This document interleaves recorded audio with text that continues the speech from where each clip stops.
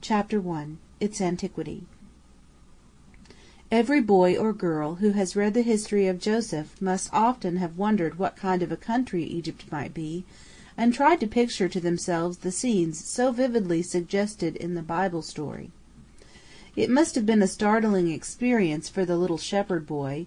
who, stolen from his home among the quiet hills of Canaan, so suddenly found himself an inmate of a palace, and, in his small way, a participator in the busy whirl of life of a royal city. No contrast could possibly have been greater than between his simple pastoral life spent in tending the flocks upon the hillsides and the magnificence of the city of Pharaoh.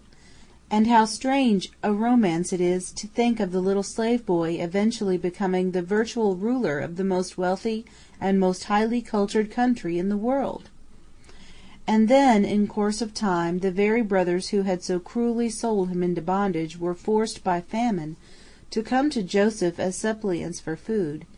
and, in their descendants, presently to become the meanest slaves in the land, persecuted and oppressed until their final deliverance by Moses. How long ago it all seems when we read these old Bible stories! Yet, when 4,000 years ago necessity compelled Abraham, with Sarah his wife, to stay a while in Egypt, they were lodged at Tanis, a royal city founded by one of a succession of kings, which for 3,000 years before Abraham's day had governed the land, and modern discoveries have proved that even before that time there were other kings and an earlier civilization. How interesting it is to know that today we may still find records of these early Bible times in the sculptured monuments,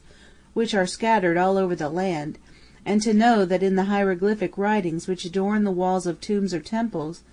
many of the events we there read about are narrated. Many of the temples were built by the labor of the oppressed Israelites. Others were standing long before Moses confounded their priests or besought Pharaoh to liberate his people. We may ourselves stand in courts where, perhaps, Joseph took part in some temple rite,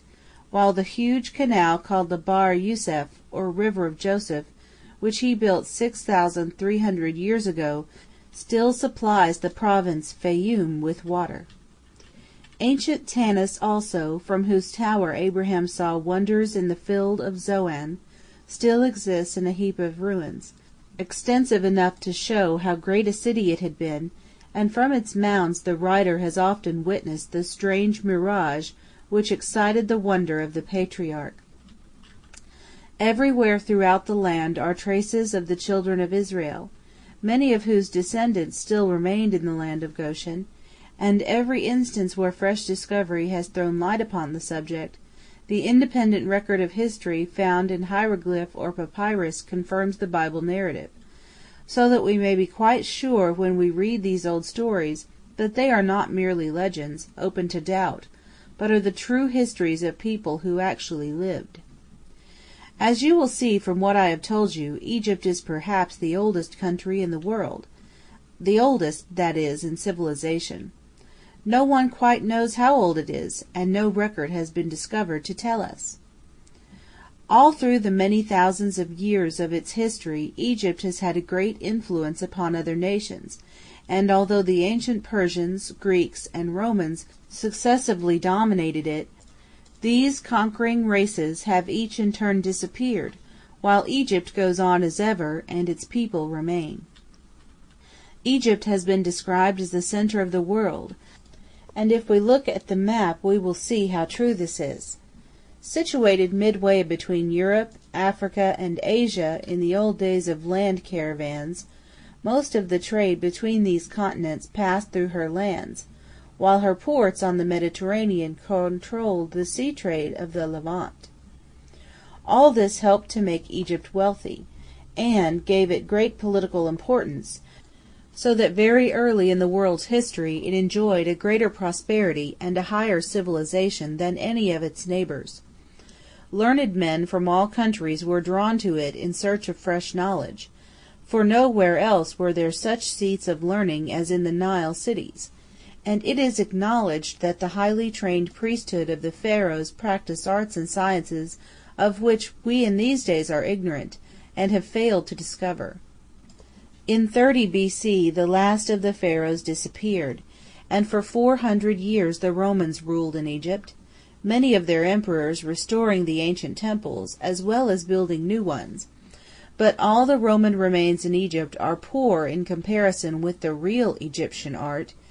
and, excepting for a few small temples, little now remains of their buildings but the heaps of rubbish which surround the magnificent monuments of Egypt's great period. During the Roman occupation, Christianity became the recognized religion of the country, and today the Copts, who are the real descendants of the ancient Egyptians, still preserve the primitive faith of those early times, and, with the Abyssinians, are perhaps the oldest Christian church now existing. The greatest change in the history of Egypt, however, and the one that has left the most permanent effect on it, was the Mohammedan invasion in A.D. 640, and I must tell you something about this, because to the great majority of people who visit Egypt the 2 points of interest are its historical remains and the beautiful art of the Mohammedans. The times of the pharaohs are in the past, and have the added interest of association with the Bible. This period of antiquity is a special study for the historian and the few who are able to decipher hieroglyphic writing, but the Mohammedan era, though commencing nearly 200 years before Egbert was crowned first King of England, continues to the present day, and the beautiful mosques, as their churches are called, many of which were built long before there were any churches in our own country, are still used by the Muslims. Nothing in history is so remarkable as the sudden rise to power of the followers of Mohammed. An ill-taught, half-savage people, coming from an unknown part of Arabia, in a very few years they had become masters of Syria, Asia Minor, Persia, and Egypt, and presently extended their religion all through North Africa, and even conquered the southern half of Spain. And today the faith of Islam, as their religion is called, is the third largest in the world. Equally surprising as their accession to power is the very beautiful art they created, first in Egypt, and then throughout Tunis, Algeria, Morocco, and Spain. The Muslim churches in Cairo are extremely beautiful, and of a style quite unlike anything that the world had known before. Some of my readers, perhaps, may have seen pictures of them and of the Alhambra in Spain, probably the most elegant and ornate palace ever built.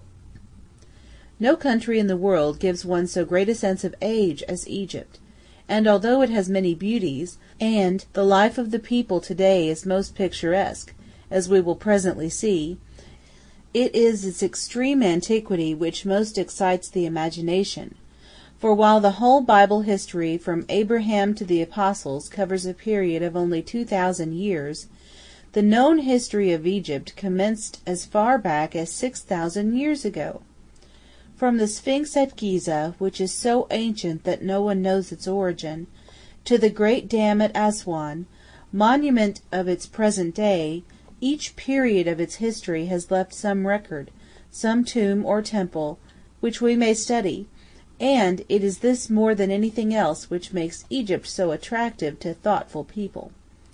End of chapter 1.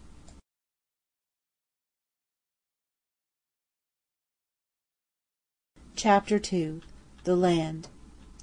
It would naturally be supposed that a country which for so long a time exercised such influence upon the world at large would be extensive and densely populated. Neither is the case, however, for though upon the map Egypt appears to be a large country, the greater part consists of rock and burning sand, and is practically uninhabited. The real land of Egypt is the narrow strip of alluvial soil which forms the Nile banks, and the fertile delta which spreads fan-like from Cairo to the sea. These two divisions of the land practically constitute Upper and Lower Egypt. In area each is less than Wales, while the total population of the country is not twice that of London. It is its extreme fertility which has made Egypt prosperous, and throughout the world's history it has been a granary for the nations, For while drought and famine might affect other lands, Egypt has always been able to supply food to its neighbors. How does this come about? Let me try and explain. Thousands of years ago, when the world was very young, the whole land was covered by the sea,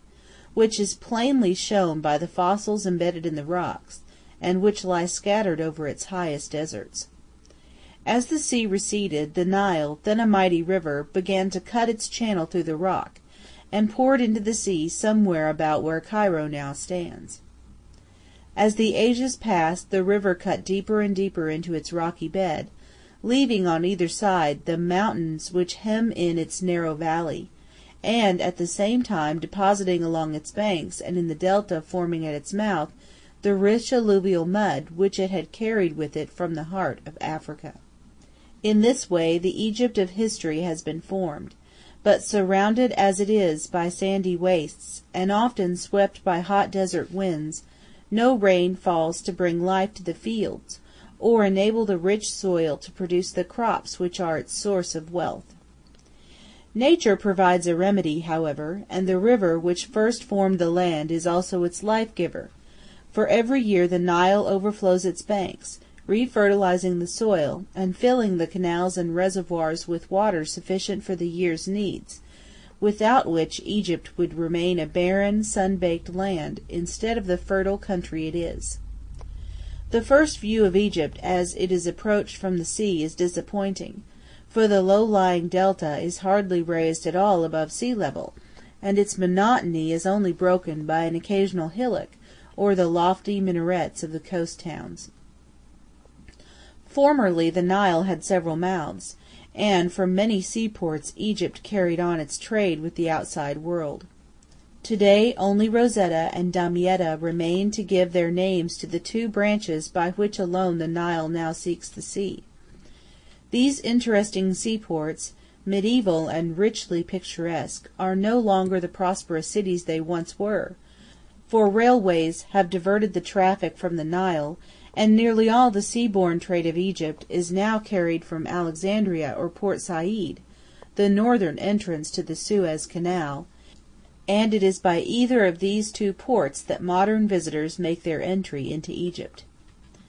Alexandria is interesting as the city founded by Alexander the Great, but with the exception of Pompey's Pillar and its ancient catacombs, has little attraction for visitors. The town is almost entirely Italian in character, and is peopled by so many different races that it hardly seems Egypt at all. Boys, however, would enjoy a visit to the Ras el Tin fort, which figured so largely in the bombardment of Alexandria, and away to the east, near Rosetta, is Aboukir Bay, the scene of a more stirring fight, for it was here that, in A.D. 1798, Nelson destroyed the French fleet in the Battle of the Nile, and secured for Britain the command of the Mediterranean. After the monotony of a sea voyage, landing at Port Said is amusing. The steamer anchors in mid-stream, and is quickly surrounded by gaily painted shore boats, whose swarthy occupants, half native, half Levantine, clamber on board, and clamour and wrangle for the possession of your baggage. They are noisy fellows, but once your boatman is selected, landing at the little stages which lie in the harbour is quickly effected, and you and your belongings are safely deposited at the station, and your journey to Cairo begun. Port Said is a rambling town, whose half-brick, half-timber buildings have a general air of dilapidation and unfinished, which is depressing. The somewhat picturesque principal bazaar street is soon exhausted, and excepting for the imposing offices of the Suez Canal Company, and the fine statue to de Lesseps, recently erected on the breakwater, Port Said has little else to excite the curiosity of the visitors. Built upon a mud bank formed of Suez Canal dredgings, its existence is its most interesting feature, and the white breakers of the Mediterranean, above which it is so little raised, seem ever ready to engulf it as they toss and tumble upon its narrow beach. Leaving Port Said behind, the train travels slowly along the canal bank, and we begin to enter Egypt. On the right the quiet waters of Lake Menzala, fringed with tall reeds and eucalyptus trees, stretches to the far horizon, where quaintly shaped fishing boats disappear with their cargoes towards distant Damietta.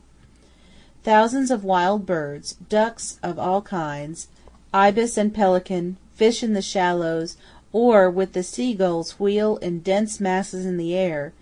for this is a reservation as a breeding green for wildfowl, where they are seldom, if ever, disturbed. On the left is the Suez Canal, the world's highway to the Far East, and ships of all nations pass within a stone's throw of your train. Between, and in strange contrast with the blueness of the canal, runs a little watercourse, reed-fringed and turbid in its rapid flow. This is the Sweetwater Canal, and gives its name to one of our engagements with Arabi's army, and which, from the far distant Nile, brings fresh water to supply Port Said and the many stations on its route. To the south and east stretches the mournful desert in which the Israelites began their 40 years of wandering, and which thousands of Muslims annually traverse on their weary pilgrimage to Mecca, while in all directions is mirage, so perfect in its deception as to mislead the most experienced of travellers at times. Roaming over the desert which hems in the delta, solitary shepherds, strangely clad and wild-looking, herd their flocks of sheep and goats which browse the scrub. These are the descendants of those same Ishmaelites who sold Joseph into Egypt, and the occasional encampment of some Bedouin tribes shows us something of the life which the patriarchs might have led. In contrast with the desert, the delta appears very green and fertile, for we are quickly in the land of Goshen, most beautiful perhaps of all the delta provinces. The country is very flat and highly cultivated. In all directions, as far as the eye can see, broad stretches of corn wave in the gentle breeze, while patches of clover or the quieter colored onion crops vary the green of the landscape. The scent of flowering bean fields fills the air, and the hum of wild bees is heard above the other sounds of the fields. Palm groves lift their feathery plumes towards the sky, and mulberry trees and dark-toned tamarisks shade the water-wheels, which, with incessant groanings, are continually turned by blindfolded bullocks. Villages and little farmsteads are frequent, and everywhere are the people, men, women, and children, working on the land which so richly rewards their labor. The soil is very rich, and given an ample water supply, produces 2 or 3 crops a year, while the whole surface is so completely under cultivation that there is no room left for grass or wild flowers to grow. Many crops are raised besides those I have already mentioned, such as maize, barley, rice, and flax, and in the neighborhood of towns and villages, radishes, cucumbers, melons, and tomatoes are plentifully grown. Formerly wheat was Egypt's principal crop, but since its introduction by Muhammad Ali in A.D. 1820, cotton has taken first place amongst its products, and is of so fine a quality that it is the dearest in the world, and is used almost entirely for mixing with silk or the manufacture of sateen. Cotton, however, is very exhausting to the soil, and where it is grown the land must have its intervals of rest. No sooner is one crop gathered than yokes of oxen, drawing strangely shaped wooden ploughs, prepare the land for another, and the newly turned soil looks black against the vivid clover fields, in which tethered cattle graze, while large flocks of sheep of many colors, in which brown predominates, follow the ploughs and feed upon the stubble, for the native is as economical as he is industrious. Peopled by a race of born farmers, and in soil and climate provided by nature with all that could be desired for crop raising, only rain is lacking to bring the fields to fruition, and from the earliest times a great system of irrigation has existed in Egypt. It is curious to see in many directions the white lateen sails of boats, which appear to be sailing over the fields. In reality they are sailing on the canals which intersect the country in all directions, and by means of thousands of water wheels and pumps supply the land with water. Though the Nile overflows its banks, its inundation does not cover the whole land, so great arterial canals which are filled at high Nile have been constructed throughout the country. From these, smaller canals branch right and left, carrying the water to the furthest corners of the land, while such boundary marks as exist to separate different estates or farms usually take the form of a watercourse. These canal banks form the highways of the country, and are thronged by travelers and laden camels, while large flocks of sheep and goats are herded along their sloping sides. Every here and there are little enclosures, spread with clean straw or mats, and surrounded by a fence of cornstalks or low walls of mud. These are the holy places where, in the intervals of work, the devout Muslim may say his prayers, and, often bowered by shady trees, a whitewashed dome marks the burial place of some saint or village notable. The scenery of the delta, though flat, is luxuriant, for Muhammad Ali not only introduced cotton into Egypt, but compelled the people to plant trees, so that the landscape is varied by large groves of date palms, and the sycamores and other trees which surround the villages and give shade to the paths and canal banks. It is a pastoral land, luxuriantly green, and how beautiful it is as the night falls, and the last of the sunset lingers in the dew-laden air, wreathed with the smoke of many fires, and as the stars one by one appear in the darkening sky, and the labor of the field ceases, the lowing cattle wend their slow ways toward the villages, and the bullfrogs in their thousands raise their evensong. No scenery in the world has, to my mind, such mellow and serene beauty as these farm lands of Lower Egypt, and in a later chapter I will tell you more about them, and of the simple people whose life is spent in the fields. End of chapter 2.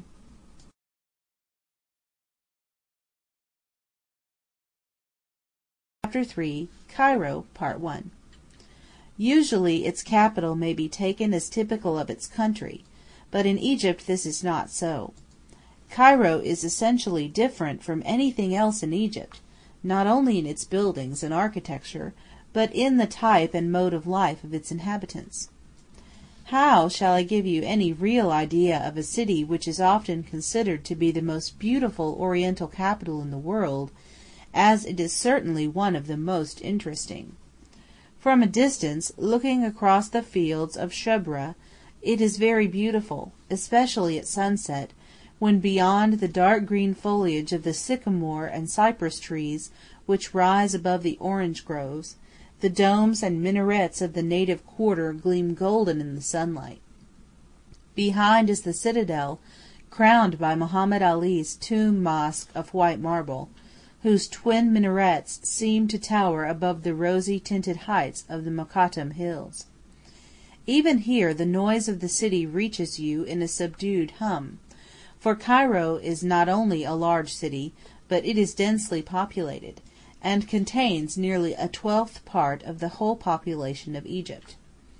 Away towards the sunset the pyramids stand out clearly against the glowing sky,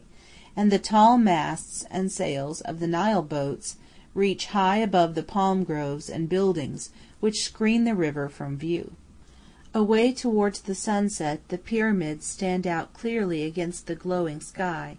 and the tall masts and sails of the Nile boats reach high above the palm groves and buildings which screen the river from view.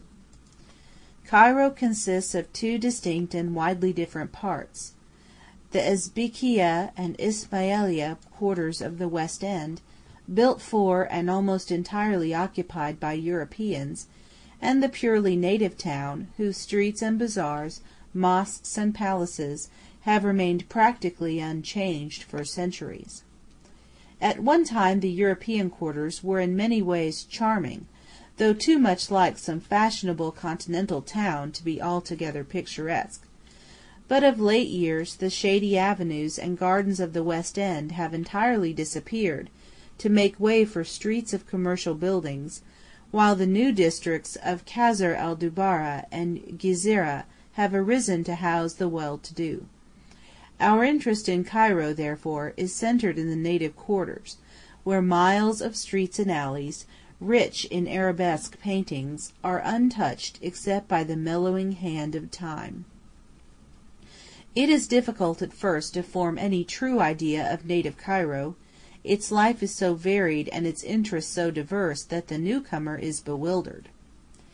Types of many races, clad in strange Eastern costumes, crowd the narrow streets, which are overlooked by many beautiful buildings, whose dark shadows lend additional glory to the sunset. Richly carved doorways give glimpses of cool courts and gardens within the houses, while awnings of many colors shade the bazaars and shopping streets. Heavily laden camels and quaint native carts with difficulty thread their way through the crowd, amongst which little children, clad in the gayest of dresses, play their games. Goats and sheep pick up a living in the streets, clearing it of garbage, and often feeding more generously, though surreptitiously, from a fruit or vegetable shop. Hawks and pigeons wheel and circle in the air, which is filled with the scent of incense and the sound of the street cries. Everywhere is movement and bustle, and the glowing color of the buildings and costumes of every tint and texture. Let us study a little more closely the individual types and occupations that make up the life of the streets, and a pleasant way in which to do so is to seat oneself on the high bench of some native café, where, undisturbed by the traffic, we may watch the passers-by. The cafés themselves play an important part in the life of the people, being a rendezvous not only for the refreshment provided, but for gossip and the interchange of news. They are very numerous all over the city, and are generally fronted by 3 or more wooden archways, painted in some bright color and open to the street. Outside are the decas, or high benches, on which, sitting cross-legged, the customer enjoys his coffee or his pipe. Indoors are a few chairs, and the square tiled platform on which are placed the cooking pots and little charcoal fire of the café keeper. Generally an awning of canvas colored with patches of colored cloth screens you from the sun, or gives shelter from the occasional winter showers which clear the streets of passengers and render them a sea of mud, for the streets are unpaved and no drainage exists to carry off the surface water. The café owner is always polite and glad to see you, and the coffee he makes is nearly always excellent, though few of his European guests would care to regale themselves with the curiously shaped water pipes with which the native intoxicates himself with opium or hashish, and which are used indiscriminately by all the customers. Like most of the small tradesmen, our host is clad in the galabeah, or long gown of white or blue cotton, gathered round the waist by a girdle of colored cloth. Stuck jauntily on the back of his head is the red tarbouch, or fez, universal in the towns, or, if married, he wears a turban of fine white cotton. His shoes are of red or yellow leather, but are generally carried in his hand if the streets are muddy. And now, having noticed our café and our host, let us sit comfortably and try and distinguish the various types which go to form the crowd, which, from dawn to dark, throngs the thoroughfares. First of all, it will be noticed how many different trades are carried on in the streets, most prominent of all being that of the water sellers, for Cairo is hot and dusty, and water is in constant demand. There are several grades of water carriers. First, the Saka, who carries on his back a goat skin filled with water. One of the 4 legs forms the spout, which is simply held tight in the hand to prevent the water from escaping. He is the poorest of them all, barefooted and wearing an often ragged blue galabeah, while a leather apron protects his back from the dripping goatskin. He it is who waters the streets, and fills the zirs, or filters, in the shops, a number of shopkeepers combining to employ him to render this service to their section of the street. A superior grade is the kamali, who carries upon his back a large earthen pot of filtered water. When he wishes to fill the brass drinking cups, which he cleverly tinkles as he walks, he has simply to bend forward until the water runs out of the spout above his shoulder and is caught in one of the cups, and it is interesting to notice that he seldom spills a drop. Then there is that swaggering and often handsome fellow clad in red, and with a coloured scarf round his head, who, with shoulders well set back, carries, slung in a broad leather belt, a terra-cotta jar. This is the Susi, who sells licorice water, or a beverage made from prunes, and which he hands to his customers in a dainty blue and white china bowl. The highest grade of all is the sherbutli, also gaily dressed, who from an enormous green glass bottle, brass-mounted, and cooled by a large lump of ice held in a cradle at the neck, dispenses sherbet, lemonade, or other cooling drink. Each of these classes of water-seller is well patronized, for Egypt is a thirsty land.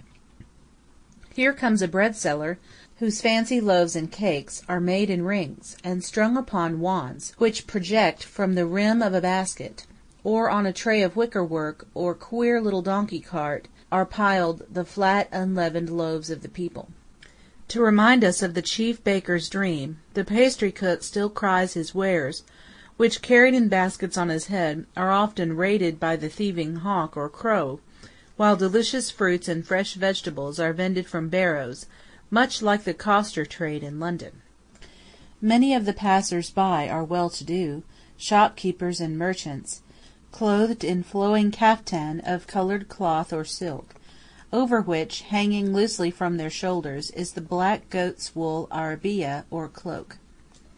The shops also make a gay addition to the general colour scheme. Of these the fruit shop is perhaps the prettiest.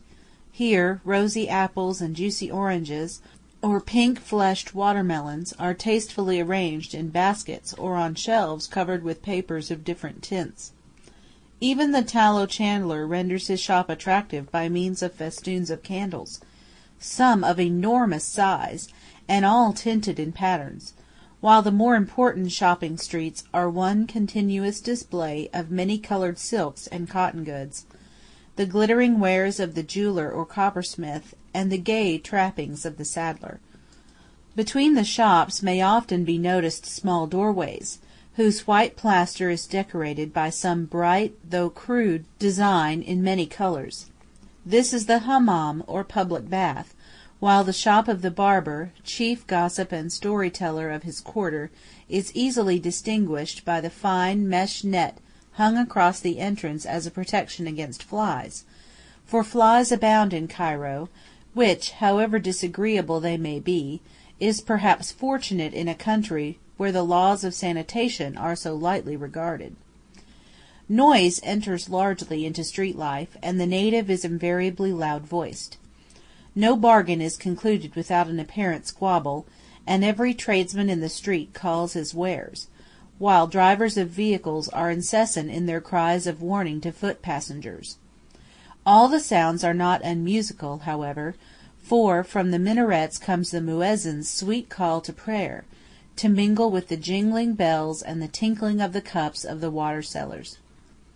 Then the donkey boys, everywhere to be found in Cairo, add much to the liveliness of the streets. Their donkeys are fine animals, usually grey and very large, and their bodies are shaved in such a manner as to leave patterns on the legs and snout, which are often coloured. The saddles are of red leather and cloth. From them hang long tassels which swing as they canter through the streets, while the musical rattle of coloured beads and the chains of copper and brass, which all donkeys wear around their necks, add their quota to the many noises of the streets, through which, in a low murmur, one may distinguish the drone of flies. Among all the bustle and confusion, shimmering lights, and varied colour which constitute a Cairo street scene, the native woman passes with graceful dignity. Her features are hidden by the burqa, or veil, which is generally worn, but her beautiful eyes fascinate, nor does the voluminous cloak she wears entirely conceal the dainty, if brilliant, clothing beneath, nor the extreme beauty of her well-shaped hands and feet. Quite as picturesque as the life of the streets are the buildings which enclose them, and the great glory of Cairo consists of its bazaars and mosques and old-time palaces. The streets are usually irregular in width and often winding, and are sometimes so narrow as to render driving impossible, for when Cairo was built wheeled vehicles were not in use, and space within its walls was limited. The houses are very lofty, and are built of limestone or rubble covered with white plaster, and the lower courses are often coloured in stripes of yellow, white, and red. Handsome carved doorways open from the street, and the doors are panelled in bold arabesque design, or enriched by metal studs and knockers of bronze. The windows on the ground floor, which are usually small, are closed by a wooden or iron grating, and are placed too high in the wall for passengers to look through them, and frequently, even in the best houses, small recesses in the walls serve as shops. The upper stories usually project beyond the ground floor, and are supported on corbels or brackets of stone, which are also frequently carved. This method of building has two advantages, for the projecting upper stories afford a little shade in the streets, and at the same time give greater space to the houses without encroaching upon the already narrow thoroughfares. These upper stories are very picturesque, for all the windows are filled with latticework, and large window balconies supported on carved wooden beams project far over the streets. These are called mushrabiyas, a name which is derived from an Arabic word which means the place for drink. Originally they were simply small cages of plain latticework in which the water jars were placed to cool, but as prosperity increased and the homes of the people became more ornate, the edges of the latticework were cut so as to form a pattern, and the little cages presently developed into these large balconies, which in place of simple latticework were enclosed by screens formed of innumerable small pieces of turned wood built up so as to form designs of great beauty, and behind which the ladies of the harem might sit and enjoy the air and the animation of the streets unseen. Unfortunately this beautiful work is fast disappearing. Visitors have discovered how adaptable it is to home decoration, and the dealers in Cairo eagerly buy up all that can be obtained to be converted into those many articles of Arab furniture with which we are now so familiar in England. Picturesque as all the streets in Cairo are, they are not all so animated as those I have described, and in many quarters one may ride for miles through streets so narrow that no vehicle could pass, and so silent as to appear deserted. Very often their projecting upper stories almost touch across the street, and make it so dark as to be almost like a tunnel. The handsome doorways also are half buried in the débris which for 300 years or more has been accumulating in the narrow lanes, so much so that in many cases the doors cannot be opened at all. There is an air of decay and sadness in many of these quarters, for these half-ruinous houses, once the palaces of the Mamluks, are now the habitations of the lowest of the people, and poverty and squalor reign where once had been gaiety and the fashionable life of Cairo. End of chapter 3.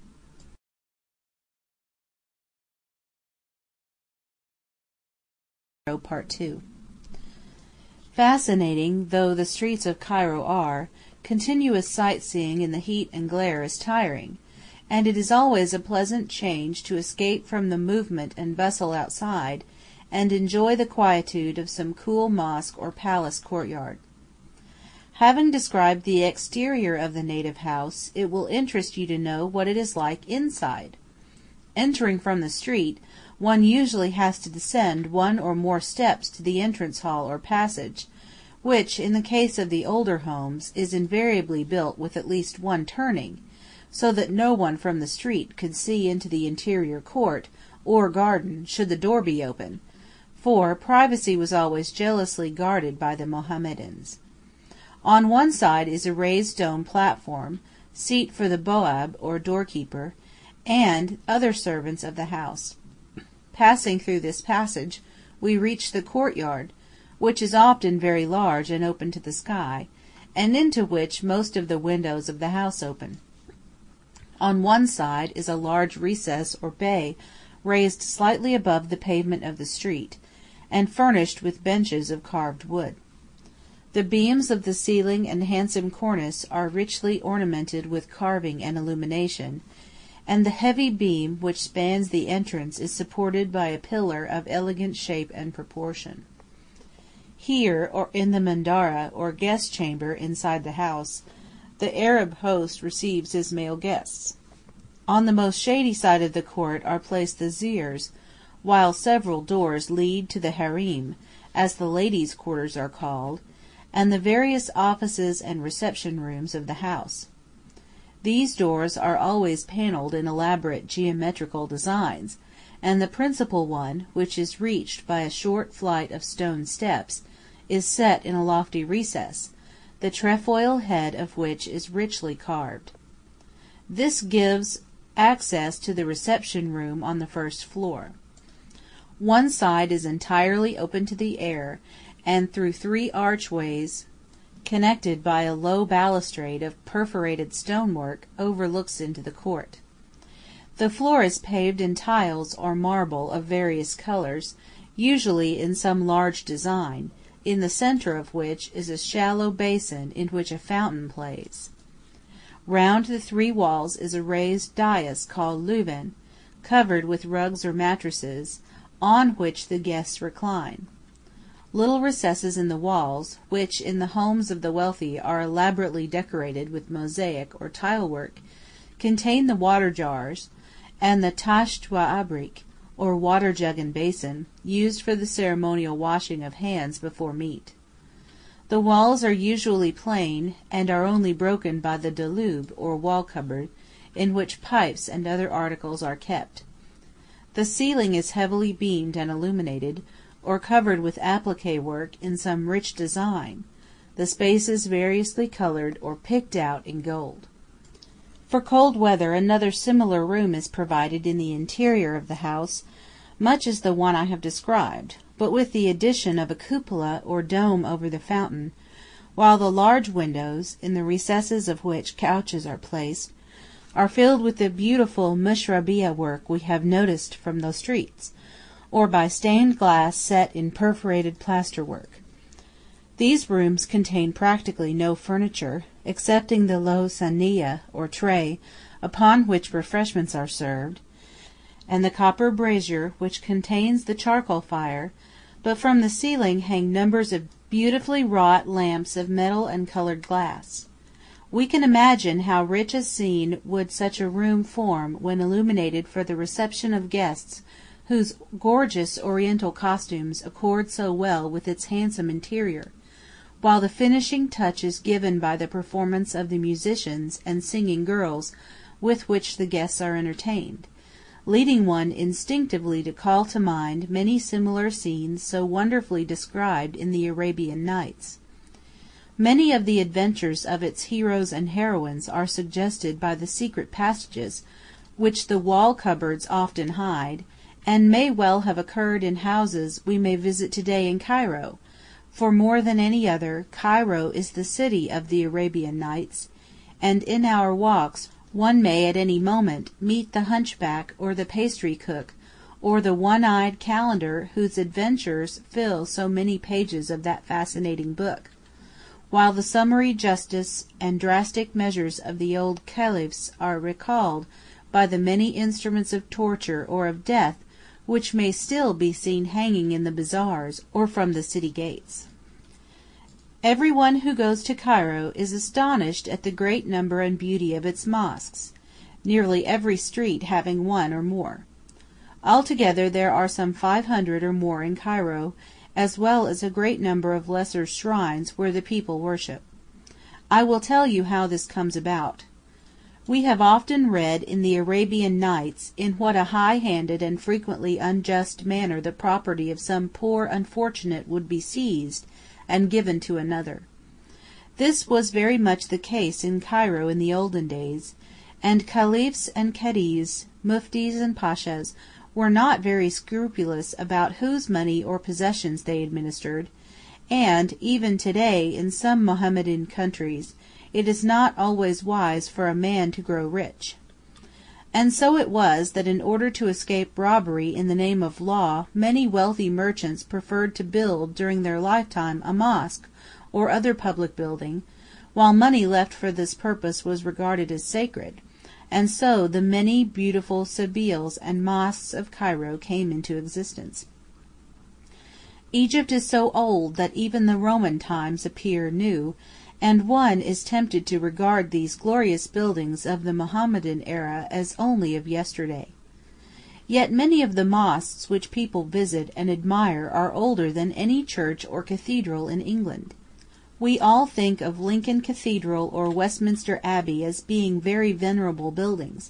and so they are, but long before they were built the architecture of the Mohammedans in Egypt had developed into a perfect style, and produced many of the beautiful mosques in which the Cairene prays today. As a rule the mosque was also the tomb of its founder, and the dome was designed as a canopy over his burial place, so that when a mosque is domed we know it to be the mausoleum of some great man, while the beautiful minaret or tower is common to all mosques, whether tomb mosque or not. One of the most striking features of a mosque is the doorway, which is placed in a deep arched recess, very lofty and highly ornamented. A flight of stone steps lead from the street to the door, which is often of hammered bronze and green with age, and from a beam which spans the recess hang curious little lamps, which are lit on fête days. At the top of the steps is a low railing or barrier which no one may cross shod, for beyond this is holy ground, where, as in the old days of Scripture, every one must put off his shoes from off his feet. The interior of the mosque is often very rich and solemn. It is usually built in the form of a square courtyard, open to the sky, in which is the Hanafiya, or tank, where the faithful wash before prayers. The court is surrounded by cloisters supported by innumerable pillars, or else lofty horseshoe arches lead into deep bays or recesses, the eastern one of which, called the Qibla, is the holiest, and corresponds to our chancel, and in the centre of the wall is the Mihrab, or niche, which is in the direction of Mecca, and the point towards which the Moslem prays. Marble pavements, beautiful inlay of ivory and wood, stained glass windows, and elaborately decorated ceilings and domes beautify the interior, and go to form a rich but subdued coloured scheme, solemn and restful, and of which perhaps my picture will give you some idea. Attached to most mosques is a sebīl, also beautiful in design. The lower story has a fountain for the use of wayfarers. Above, in a bright room open to the air, is a little school, where the boys and girls of the quarter learn to recite sundry passages from the Koran, and which until recently was practically all the education they received. And now I must tell you something about the bazaars, which, after the mosques, are the most interesting relics in Cairo, and in many cases quite as old. First, I may say that the word bazaar means bargain, and, as in the East a fixed price is unusual, and anything is worth just about what can be got for it, making a purchase is generally a matter of patience, and one may often spend days in acquiring some simple article of no particular value. An exception is the trade in copperware, which is sold by weight, and it is a common practice among the poorer classes to invest their small savings in copper vessels, of which they have the benefit, and which can be readily sold again should money be wanted. This trade is carried on in a very picturesque street, called the Souk en Nahasin, or Street of the Coppersmiths, where in tiny little shops 4 or 5 feet square, most of the copper and brass industry of Cairo is carried on. Opening out of this street are other bazaars, many very ancient, and each built for some special trade. So we have the shoemaker's bazaar, the oil, spice, Persian, and goldsmiths' bazaars, and many others, each different in character, and generally interesting as architecture. The Persian bazaar is now nearly demolished, and the Khan Khalili, once the centre of the carpet trade, and the most beautiful of all, is now split up into a number of small curio shops, for the people are becoming Europeanized, and the government, alas, appear to have no interest in the preservation of buildings of great historical interest and beauty. One other feature of old Cairo I must notice before leaving the subject. In the old days of long caravan journeys, when merchants from Persia, India, and China brought their wares to Cairo overland, it was their custom to travel in strong companies capable of resisting possible attacks by the wild desert tribes, and in Cairo special khans, or inns, were built to accommodate the different nationalities or trades. In the central court the horses and camels of the different caravans were tethered. Surrounding it, and raised several feet above the ground, were numerous bays in which the goods were exposed for sale. Above, several stories provided sleeping accommodations for the travellers. Like the bazaars, many of these khans are very ancient, and are most interesting architecturally, as well as being fast disappearing relics of days which, until the introduction of railways and steamers, perpetuated in our own time conditions of life and trade which had continued uninterruptedly since that time so long ago when Joseph first built his store cities and granaries in Egypt. It is impossible in a few pages to convey any real impression of Cairo, and I have only attempted to describe a few of its most characteristic features. There is, however, a great deal more to see. The citadel, built by that same Saladin against whom our Crusaders fought in Palestine, and which contains many ancient mosques and other buildings of historic interest, and the curious well called Joseph's Well, where, by means of many hundreds of stone steps, the visitor descends into the heart of the rock upon which the citadel is built, and which until recently supplied it with water. Close by is the parapet from which the last of the Mamluks made his desperate leap for freedom, and became sole survivor of his class so treacherously murdered by Muhammad Ali. Behind, crowning the Mokattam hills, is the little fort built by Napoleon the Great to command the city, while in every direction are views almost impossible of description. To the east is that glorious cemetery known as the Tombs of the Caliphs, which contains many of the finest architectural gems of mediaeval Egypt.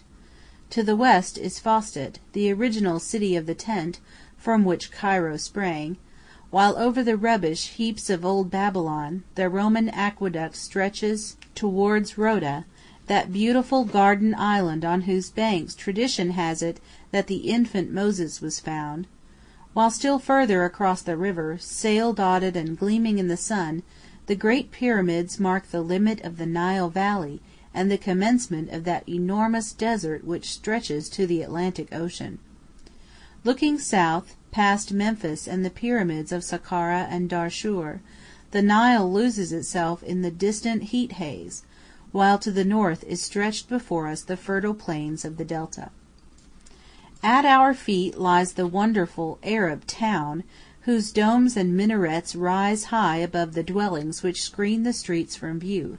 but whose seething life is evidenced by the dull roar which reaches you even at this distance.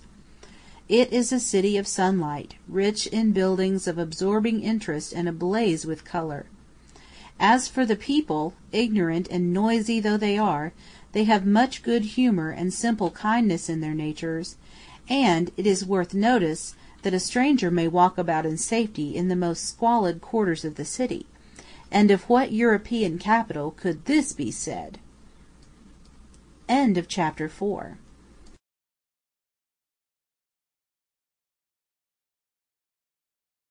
Chapter 5. The Nile, Part 1. I have already told you how the land of Egypt was first formed by the river, which is still its source of life, But before saying anything about the many monuments on its banks, or the floating life it carries, I want you to look at the map with me for a moment, and see what we can learn of the character of the river itself. The Nile is one of the world's greatest rivers, and is about 3,400 miles long. As you will see, it has its source in the overflow from Lake Victoria in Nyanza,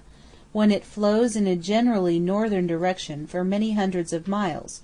receiving several tributaries, such as the river Sobat and the Bahr el Ghazal, whose waters, combining with the Bahr el Abyad, or White Nile, as it is called, maintain the steady, constant flow of the river. Eventually it is joined by the Bahr el Azraq, or Blue Nile, which rises among the mountains of Abyssinia and enters the White Nile at Khartoum. During a great part of the year this branch is dry, but filled by the melting snow and torrential rains of early spring, the Blue Nile becomes a surging torrent, and pours its muddy water, laden with alluvial soil and forest débris, into the main river, causing it to rise far above its ordinary level, and so to bring about that annual overflow which in Egypt takes the place of rain. It is certain that the ancient Egyptians knew nothing as to the source of their great water supply, their knowledge being limited to the combined river which begins at Khartoum, and for 1,750 miles flows uninterruptedly, and, with the exception of the river Atbara, without further tributaries, until it reaches the sea; and it is curious to think that for every one of these 1,750 miles the Nile is a slowly diminishing stream, water wheels, steam pumps, and huge arterial canals distributing its water in all directions over the land. The large number of dams and regulators constructed within recent years still further aid this distribution of the Nile water, and it is a remarkable and almost incredible fact that with the closing of the latest barrage at Damietta, the Nile will be so completely controlled that of all of the flow of water which pours so magnificently through the cataracts, not a drop will reach the sea.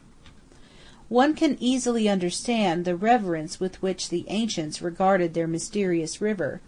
which, rising no one knew where, year by year continued its majestic flow, and by its regular inundations brought wealth to the country, and it is no wonder that the rising of its waters should have been the signal for a series of religious and festal ceremonies, and led the earlier inhabitants of Egypt to worship the river as a god.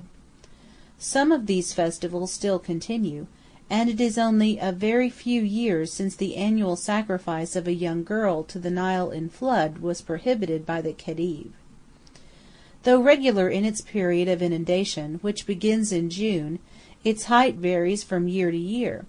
40 to 45 feet constitutes a good Nile; anything less than this implies a shortage of water and more or less scanty crops, while should the Nile rise higher than 45 feet, the result is often disastrous, embankments being swept away, gardens devastated, while numbers of houses and little hamlets built on the river banks are undermined and destroyed. The whole river, as known to the ancients, was navigable, and formed the great trade route by which gold from Sheba, ivory, gum, ebony, and many other commodities were brought into the country. The armies of Pharaoh were carried by it on many warlike expeditions, and by its means the Roman legions penetrated to the limits of the then known world. Hippopotamus and crocodile were numerous, and afforded sport for the nobles, and though steamboats and increased traffic have driven these away, on many a temple wall are pictured incidents of the chase, as well as records of their wars. It is natural, therefore, that on the banks of their mighty waterway the Egyptians should have erected their greatest monuments, and the progress of the Roman armies may still be traced by the ruins of their fortified towns and castles, which, from many a rocky islet or crag, command the river. In another chapter I will tell you more about the monuments; at present I wish to describe the Nile as it appears today. Our first view of the river is obtained as we cross the Khazar and Nile bridge at Cairo to join one of the many steamers by which visitors make the Nile trip, and one's first impression is one of great beauty, especially in the morning. On the east bank the old houses of Bulak rise from the water's edge, and continue in a series of old houses and palaces to the southern end of Rhoda Island, whose tall palms and cypress trees rise above the silvery mist which still hangs upon the water. On the west the high mud banks are crowned with palms and lebbek trees as far as one can see. Below the bridge, their white sails gleaming in the early sun, hundreds of Nile boats are waiting in readiness for the time appointed for its opening. On both banks steady streams of people pass to and fro to fill their water skins or jars, while children paddle in the stream or make mud pies upon the bank, as they will do all the world over. The water is very muddy and very smooth, and reflects every object to perfection, for these early mornings are almost invariably still, and the water is unruffled by the north wind, which, with curious regularity, springs up before midday. I have already spoken of the high lateen sails of the Nile boats, a form of sail which, though beautiful, has not been devised for pictorial purposes. In every country and in every sea, peculiarities of build and rig are displayed in native vessels. This is not the result of whim or chance, but has been evolved as the result of long experience of local requirements and conditions, and in every case I think it may be taken that the native boat is the one most suited to the conditions under which it is employed. So, on the Nile these lofty sails are designed to overtop the high banks and buildings, and so catch the breeze which would otherwise be intercepted. The build of the boats is also so peculiar. They are very wide and flat-bottomed, and the rudders are unusually large, so as to enable them to turn quickly in the narrow channels, which are often tortuous. The bow rises in a splendid curve high out of the water, and throws the spray clear of its low body, for the Egyptian loads his boat very heavily, and I have often seen them so deep in the water that a little wall of mud has been added to the gunwale so as to keep out the waves. These native boats are of several kinds, from the small felucca or open boat used for ferry or pleasure purposes, to the large giassa or cargo boat of the river. Some of these are very large, carrying 2 or 3 enormous sails, while their cargoes of coal or goods of various kinds are often as much as 150 tons. Yet they sail fast, and with a good breeze there are few steamers on the river which could beat them. The navigation of the Nile is often difficult, especially when the river is falling, for each year it alters its course and new sandbanks are formed, and it is not always easy to decide which is the right channel to steer for. The watermen, however, are very expert, and can usually determine their course by the nature of the ripple on the water, which varies according to its depth.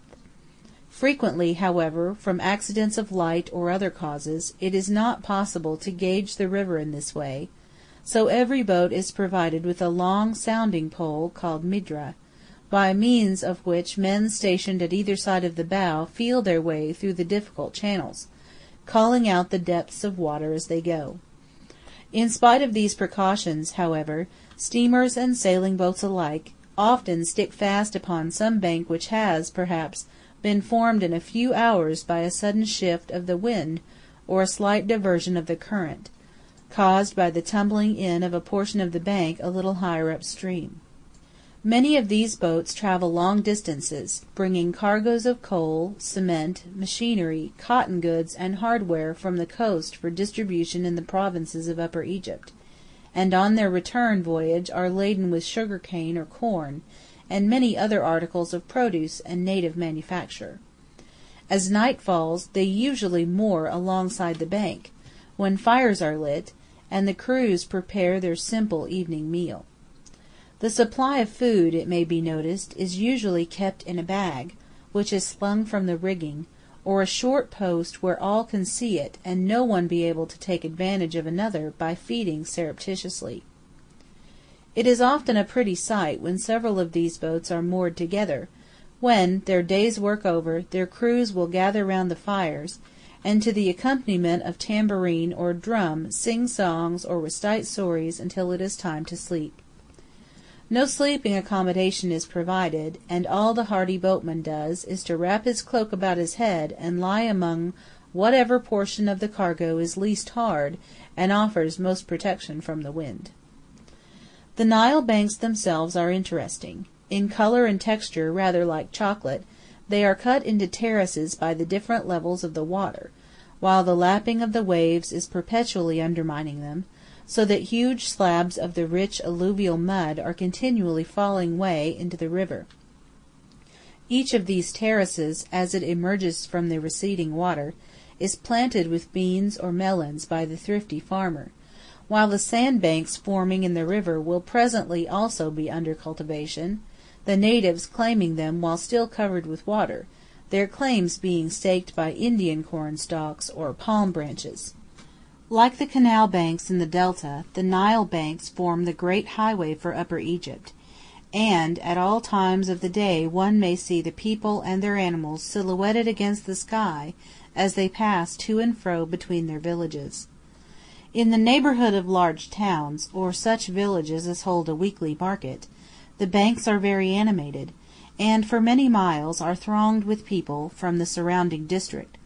some walking, others riding on camels, donkeys, or buffaloes, pressing towards the market to enjoy the show, or sell the many articles of produce with which they are laden. At the water's edge, herds of buffalo wallow in the river, tended by a little boy who stares stolidly at your steamer as it passes, or in great excitement chases your vessel and vainly cries for bakshish.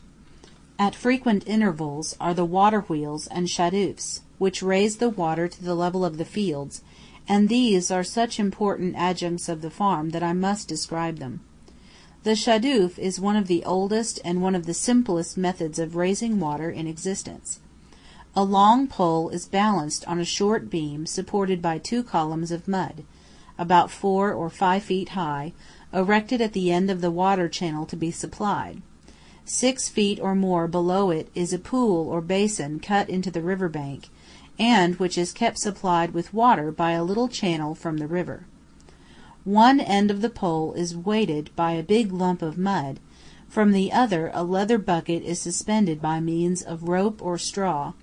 or a second and lighter pole. In order to raise the water, the shadoof worker, bending his weight upon the rope, lowers the bucket into the basin below, which, when filled, is easily raised by the balancing weight, and is emptied into the channel above. As the river falls, the basin can no longer be fed by the river, so a second shadoof is erected in order to keep the first supplied, and in low Nile it is quite a common sight to see 4 of these shadoofs, one above the other, employed in raising the water from the river level to the high bank above. This work is, perhaps, the most arduous of any farm labor, and the workers are almost entirely naked as they toil in the sun, while a screen of cornstalks is often placed to protect them from the cold north wind. The water wheels, or sakia as they are called, are of 2 kinds, both ingenious.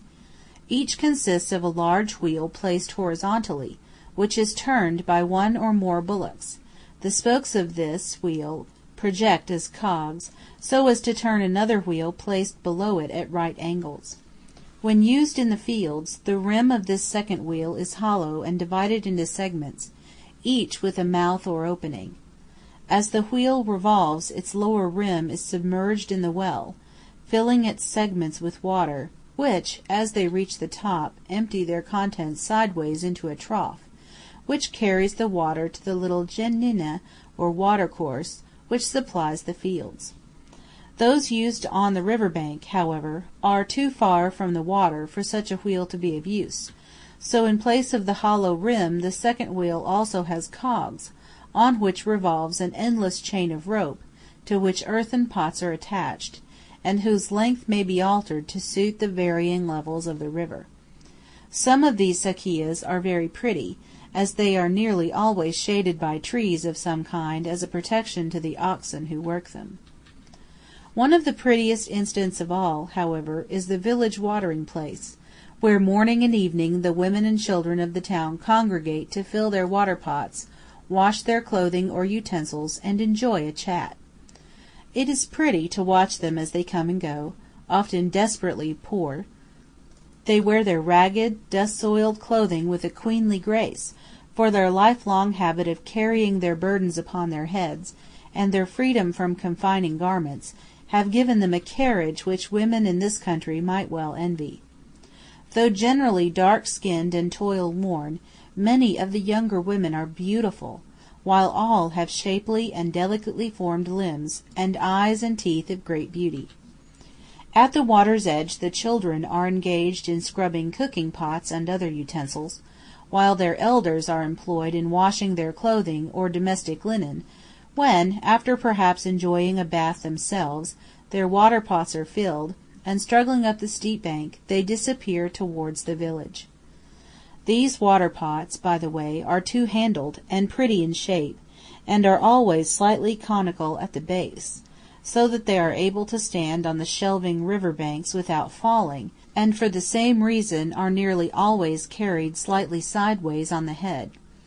It is pretty to see the wonderful sense of balance these girls display in carrying their water pots, which they seldom touch with their hand, and it is surprising also what great weights even young girls are able to support, for a balass filled with water is often a load too heavy for her to raise to her head without the assistance of another. Like all the poor, they are always obliging to each other, and I recently witnessed a pathetic sight at one of these village watering places, when an old woman, too infirm to carry her balass herself, was with difficulty struggling down the bank and leading a blind man, who bore her burden for her. End of chapter 5.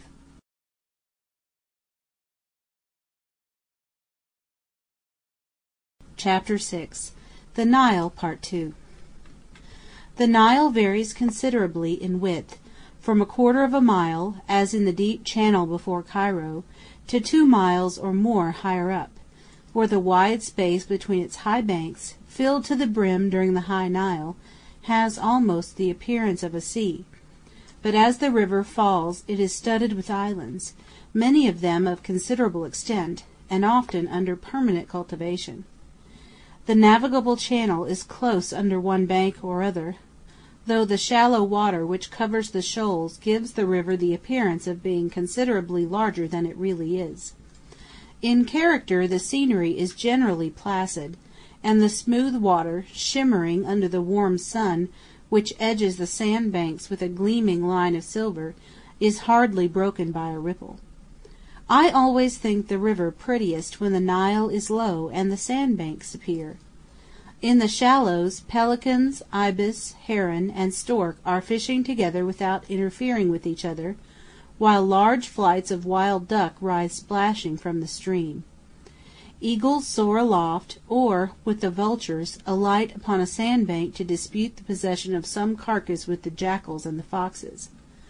Water wagtails flit along the shore, or in the most friendly manner board your steamer to feed on the crumbs from your tea-table,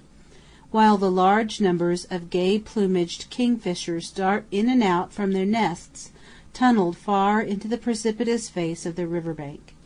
On either side are the eternal hills, beautiful under any effect of light. It is astonishing how infinitely varied the Nile scenery is, according to the time of day. In the early morning mists often hang upon the water, and the air is bitterly cold, for these sandy wastes which abut the Nile retain but little heat by night. Above the cool green of the banks the high hills rise mysteriously purple against the sunrise, or catch the first gleam of gold on their rugged bluffs. As the sun mounts higher a delicate pink tinge suffuses all, and the hanging mists are dispersed by the glowing heat to form little flecks of white, which float in the deep blue of the sky above you.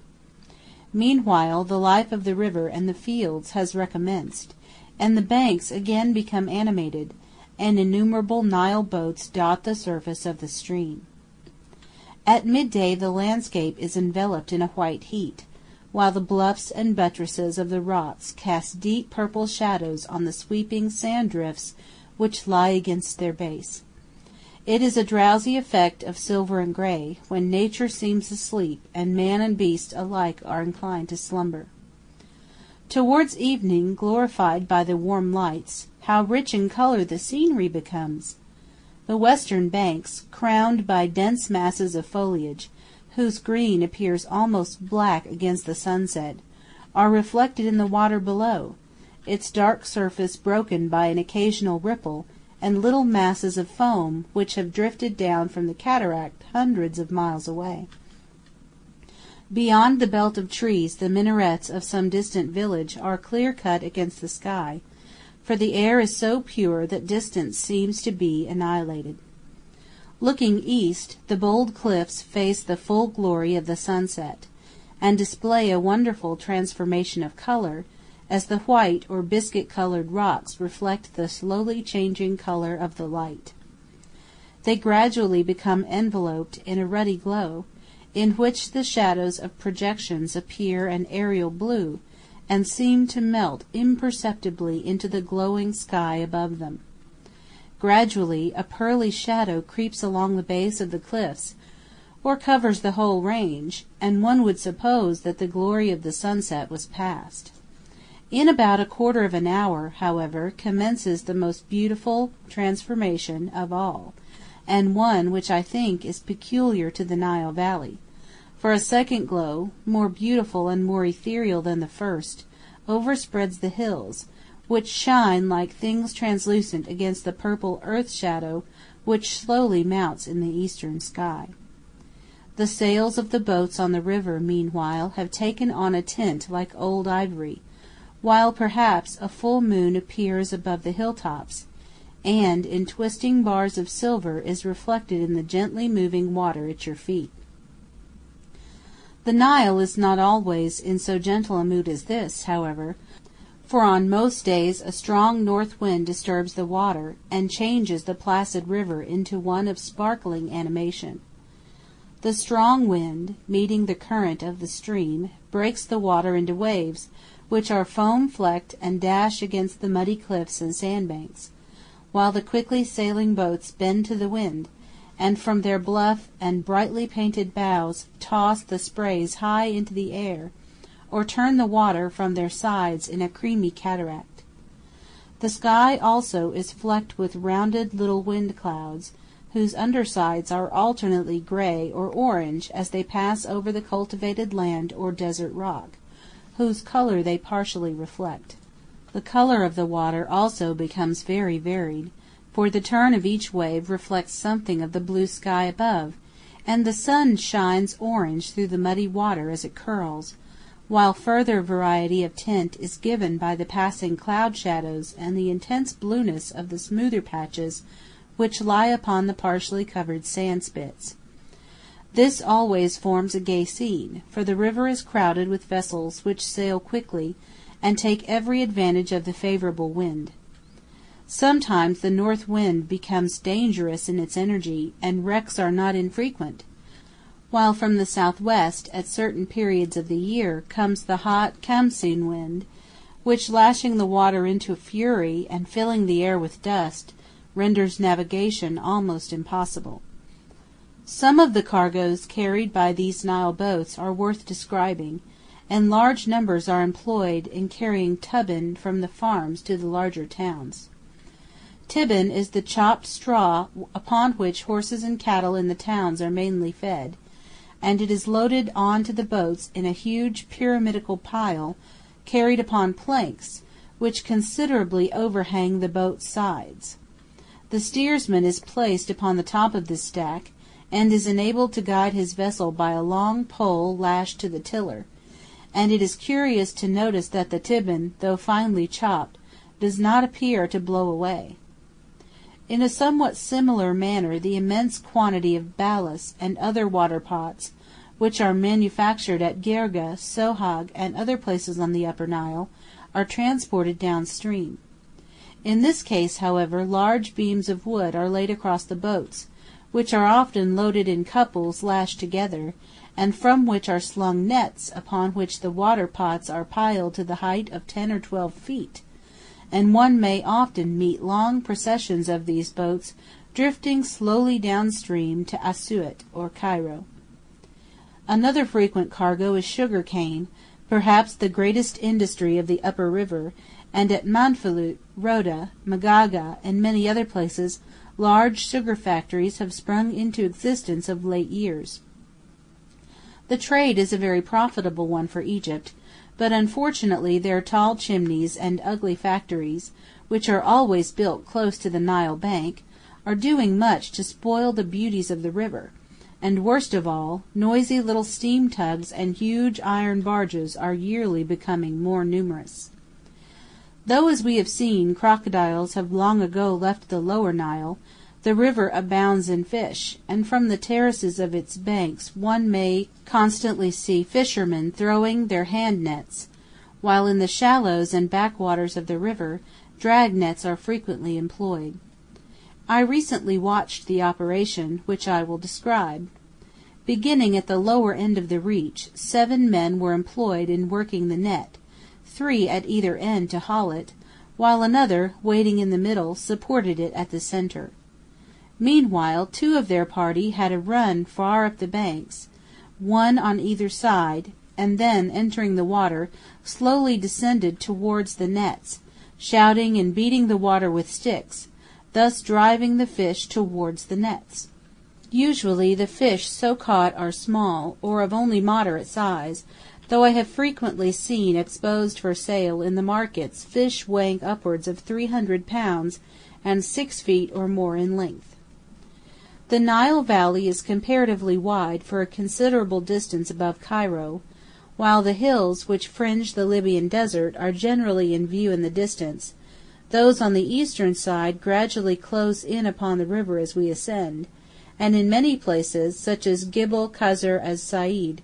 or the Castle of the Hunter, Feshun or Gibel Abu Feder, rise almost perpendicularly from the river to a height of 1,000 feet or more, and although considerable areas of cultivated land are to be found, at intervals, on the eastern side, practically all the agricultural land of Upper Egypt lies on the western bank of the river. The rock of which the hills are formed is limestone, and it is a very dazzling sight as you pass some of these precipitous cliffs in the brilliant sunshine, especially where the quarrymen are working and the sunburnt outside has been removed, exposing the pure whiteness of the stone. Along the narrow bank of shingle at the foot of the cliffs flocks of dark-coated sheep and goats wander in search of such scant herbage as may be found along the water's edge, and many native boats lie along the banks loading the stone extracted by the quarrymen, who look like flies on the face of the rock high above you. Enormous quantities of stone are required for the building of the various dams and locks on the river, as well as for the making of embankments and spurs. These spurs are little embankments which project into the river at a slight angle pointing downstream, and are made in order to turn the direction of the current towards the middle of the river, and so protect the banks from the scour of the water, for each year a portion of the banks is lost, and in many places large numbers of palm trees and dwellings are swept away, for the native seems incapable of learning how unwise it is to build at the water's edge. Sometimes whole fields are washed away by the flood, and the soil, carried downstream, forms a new island, or is perhaps deposited on the opposite side of the river many miles below. When this occurs, the new land so formed is held to be the property of the farmer or landowner who has suffered loss. These changes of the river banks are rapid. One year vessels may discharge their passengers or cargoes upon the bank whereon some town or village is built, and which by the following year may be separated from the river by fields many acres in extent, and each year in going up the Nile one may notice striking changes in this way. As the Nile winds in its course the rocky hills on either side alternately approach close to the river, revealing a succession of rock-hewn tombs or ancient monasteries, or recede far into the distance, half hidden in the vegetation of the arable land, but speaking generally, the river flows principally on the eastern side of the valley, while all the large towns, such as Wasta, Minya, Assuat, or Girga, are built upon the western bank, where the largest area of fertility is situated. As we ascend the river the vegetation slowly changes. Cotton and wheat, so freely grown in the delta, give place to sugar cane and Indian corn, and the feathery foliage of the sunt and mimosa trees is more in evidence than the more richly clad lebbek or sycamore. In many places are fields of the large-leaved castor oil plants, whose crimson flower contrasts with the delicate tinted blossoms of the poppies which, for the sake of their opium, are grown upon the shelving banks. The dome palm also is a new growth, and denotes our approach to the tropical regions, while the type and costume of the people have undergone a change, for they are darker and broader in feature than the people of Lower Egypt, and the prevailing color of their clothing is a dark brown, the natural color of their sheep, from whose wool their heavy homespun cloth is made.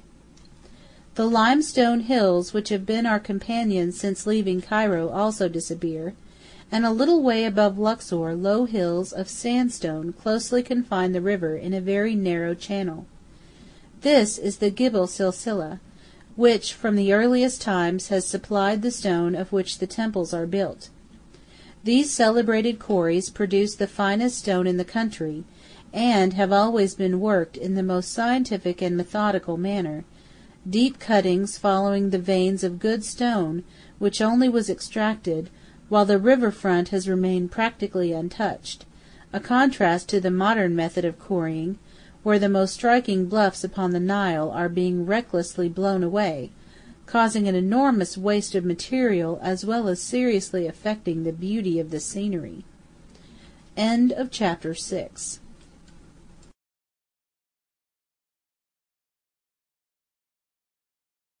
Kelly. Chapter 7. The Nile, Part 3. After a river journey of 583 miles from Cairo, Aswan is reached, the limit of Egypt proper and the beginning of an entirely new phase of Nile scenery. Cultivation in any large sense has been left behind, and we are now in Nubia, a land of rock and sand, sparsely inhabited, and, excepting in very small patches along the water's edge, producing no crops. Built at the northern end of what is called the First Cataract, Aswan is perhaps the most interesting and prettily situated town in Upper Egypt. Facing the green island of Elephantine and the golden sand drifts which cover the low range of hills across the river, Aswan stretches along the river bank, its white buildings partly screened by the avenue of palms and lebbek trees which shade its principal street, while to the north are dense groves of date palms, past which the Nile sweeps in a splendid curve, and is lost to sight among the hills. Beyond its open-air markets and the picturesque camp of the Besharin, the desert stretches unbroken to the shores of the Red Sea.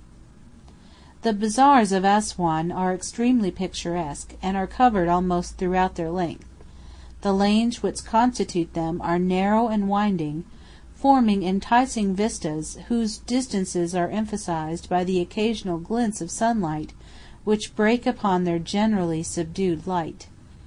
In the shops are exposed for sale all those various goods and commodities which native life demands, but visitors are mostly attracted by the stalls of the curio sellers, who display a strange medley of colored beads and baskets, rich embroideries, stuffed animals, and large quantities of arms and armor, so-called trophies of the wars in the Sudan. Though most of these relics are spurious, genuine helmets and coats of mail of old Persian and Saracenic times may occasionally be found, while large numbers of spears and swords are undoubtedly of dervish manufacture. For most Englishmen, Aswan also has a tragic interest in its association with the expedition for the relief of General Gordon, and the subsequent Mahdist wars, when regiment after regiment of British soldiers passed through her streets on their way towards those burning deserts from which so many of them were destined never to return. Those were exciting, if anxious days for Aswan, and many visitors will remember how, some years ago, The presence of dervish horsemen in its immediate vicinity rendered it unsafe for them to venture outside the town. Those days are happily over, and there is now little use for Egyptian forts which to the south and east guarded the little frontier town. From a ruined Roman fort which crowns a low hill at the south end of the town, we have our first view of the cataract, and the sudden change in the character of the scenery is remarkable. In place of the broad fields and mountains to which we have been accustomed, the river here flows in a basin formed by low, precipitous hills, and is broken by innumerable rocky islets on different levels, which form the series of rapids and little cascades which give the cataract its name. These little islets are formed by a collection of boulders of red granite filled in with silt, and have a very strange effect, for the boulders are rounded by the action of the water,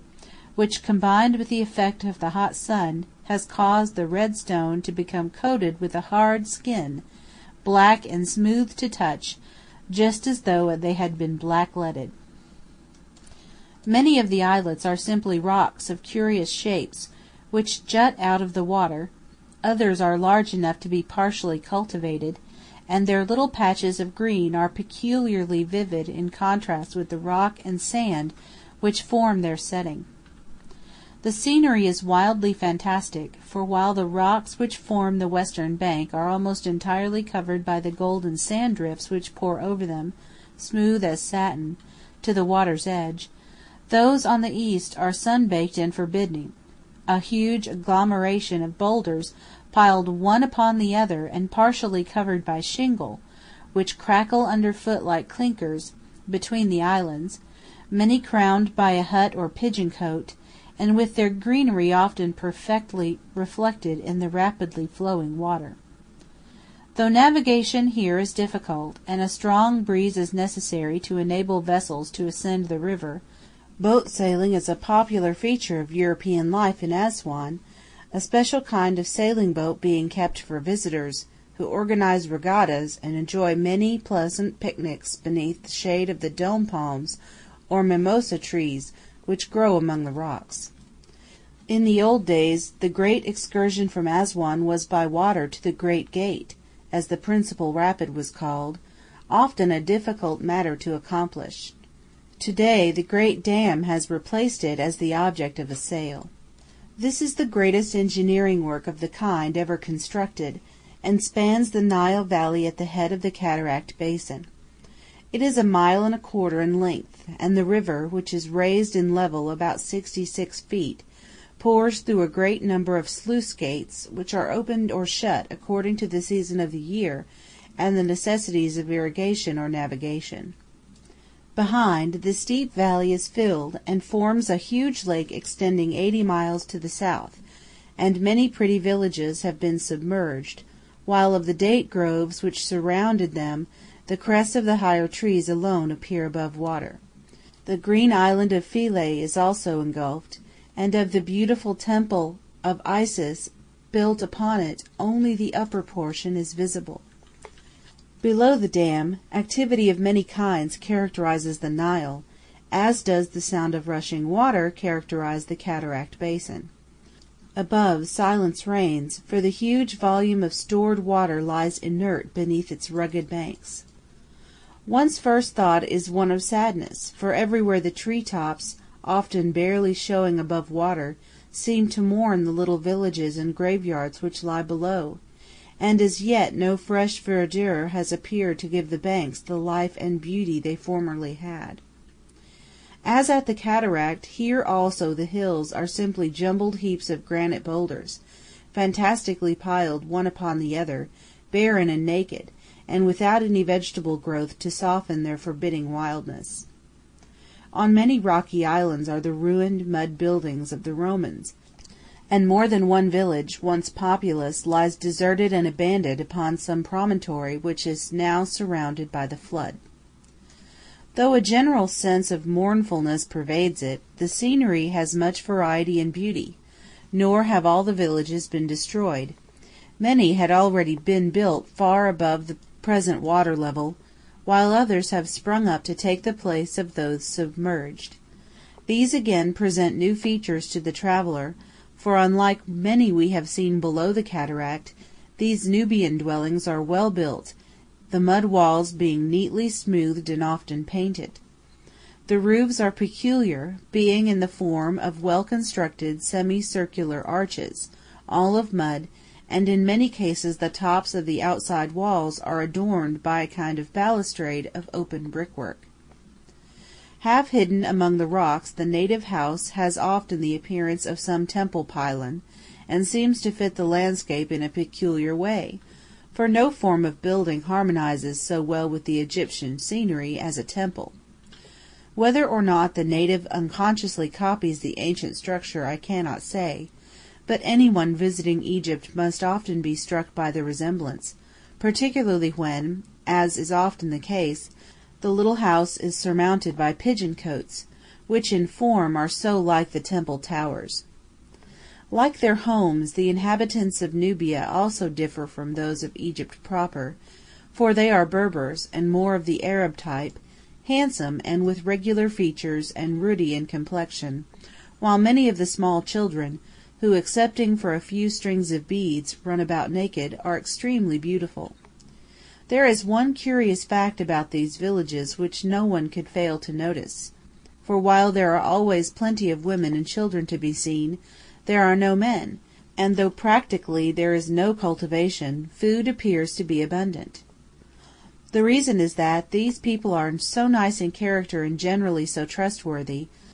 that the men are all employed in Cairo and elsewhere as domestic servants, or syces, and though they themselves may not see their homes for years, their wages are good, and so they are able to send food and clothing in plenty to their families. As we ascend the river and approach the limit of the stored water, the banks again become fertile, for here the water is simply maintained at flood level, and has not the same disastrous effects as lower down the valley. Here the scenery is very striking. Bold rocks jut out from the beautiful golden sand drifts, which often pour into the river itself, or, in sharp contrast, terminate in the brilliant line of green which fringes the banks. All around, their ruggedness softened in the warm light, are the curious conical mountains of Nubia, and on the eastern side large groves of palms, green fields, and water wheels make up as pretty a scene as any in Egypt. Presently, no doubt, cultivation will again appear on the barren margins of the lake above the dam, and restore to it the touch of beauty it formerly had. It is intended still further to raise the dam, and the higher level of water then maintained will not only entirely submerge Philae, but practically all the villages now existing on its banks, as well as partially inundating many temples of Roman origin. It seems a pity that so beautiful a temple as Philae should be lost, and one feels sorry that the villages and palm groves of Nubia should be destroyed, but necessity knows no law, and each year water is required in greater quantities, as the area of cultivation below extends, while the villagers are amply compensated by the government for their loss. It is interesting to stand upon the dam and see the pent-up water pour through the sluices to form huge domes of hissing water, which touch their sprays high into the air, and whose roar may be heard many miles away, while on the rocky islands downstream numbers of natives are watching the rushing stream, ready to dive in and secure the number of fishes of various sizes which are drawn through the sluice gates and are stunned or killed under the great pressure of water. There are many other interests in Aswan, which is a delightful place to visit. The desert rides, the ancient quarries where the temple obelisks were hewn, the camp of the beautiful Basharin, and the weirdly pictorial Kufic cemetery, which winds so far along the barren valley in which the river once flowed, each have their attraction, each varies with the changing light, while many a happy hour may be spent in watching the many-colored lizards which play among the rocks, the curious mantes and twig insects, and other strange specimens of insect life which abound here, while, should you weary of sight-seeing in the glare of light, quietude and repose may be found among the fruit-laden fig trees of Kitchener's Island, or in the shady gardens of Elephantine. Such, in brief, is the Nile from Cairo to the First Cataract, though a great deal more might be written on this subject. The various towns and villages passed are often very pretty, and some are of great age, and surrounded by very interesting remains. Then there is the enjoyment of the many excursions on donkey-back to visit some tomb or temple, the amusement of bargaining for trophies or curios at the various landing places, and a host of other interests which go to make the trip up the Nile one of the most fascinating possible, and which prevent any weariness of mind in the passenger. But to write fully about all these things is beyond the scope of this small book, though some day perhaps many of my readers may have the opportunity of seeing it all for themselves, and so to fill in the spaces my short narrative must necessarily leave. End of chapter 7.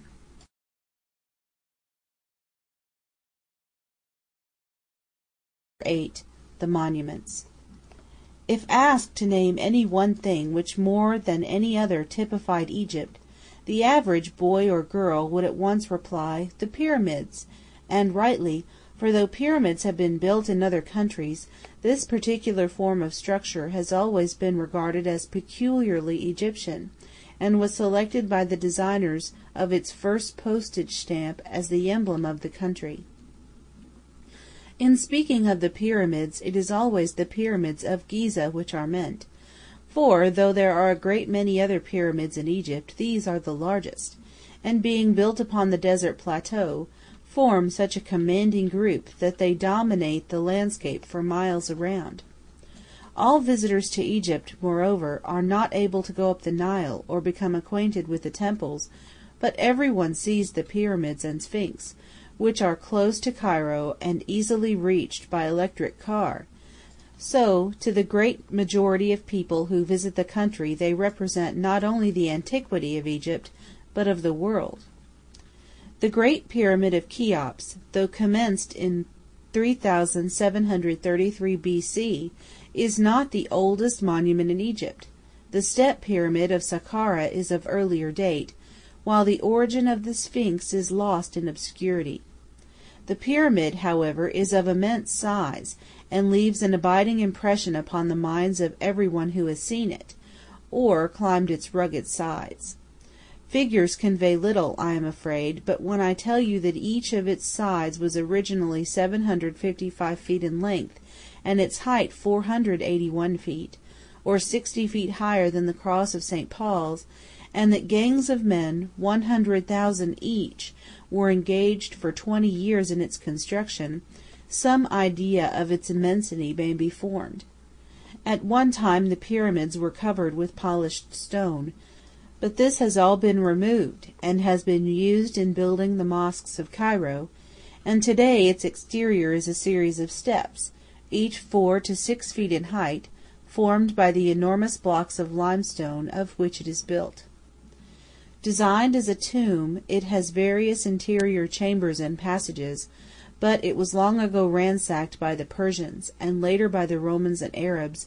so that, of whatever treasure it may once have contained, nothing now remains but the huge stone sarcophagus or coffin of the king.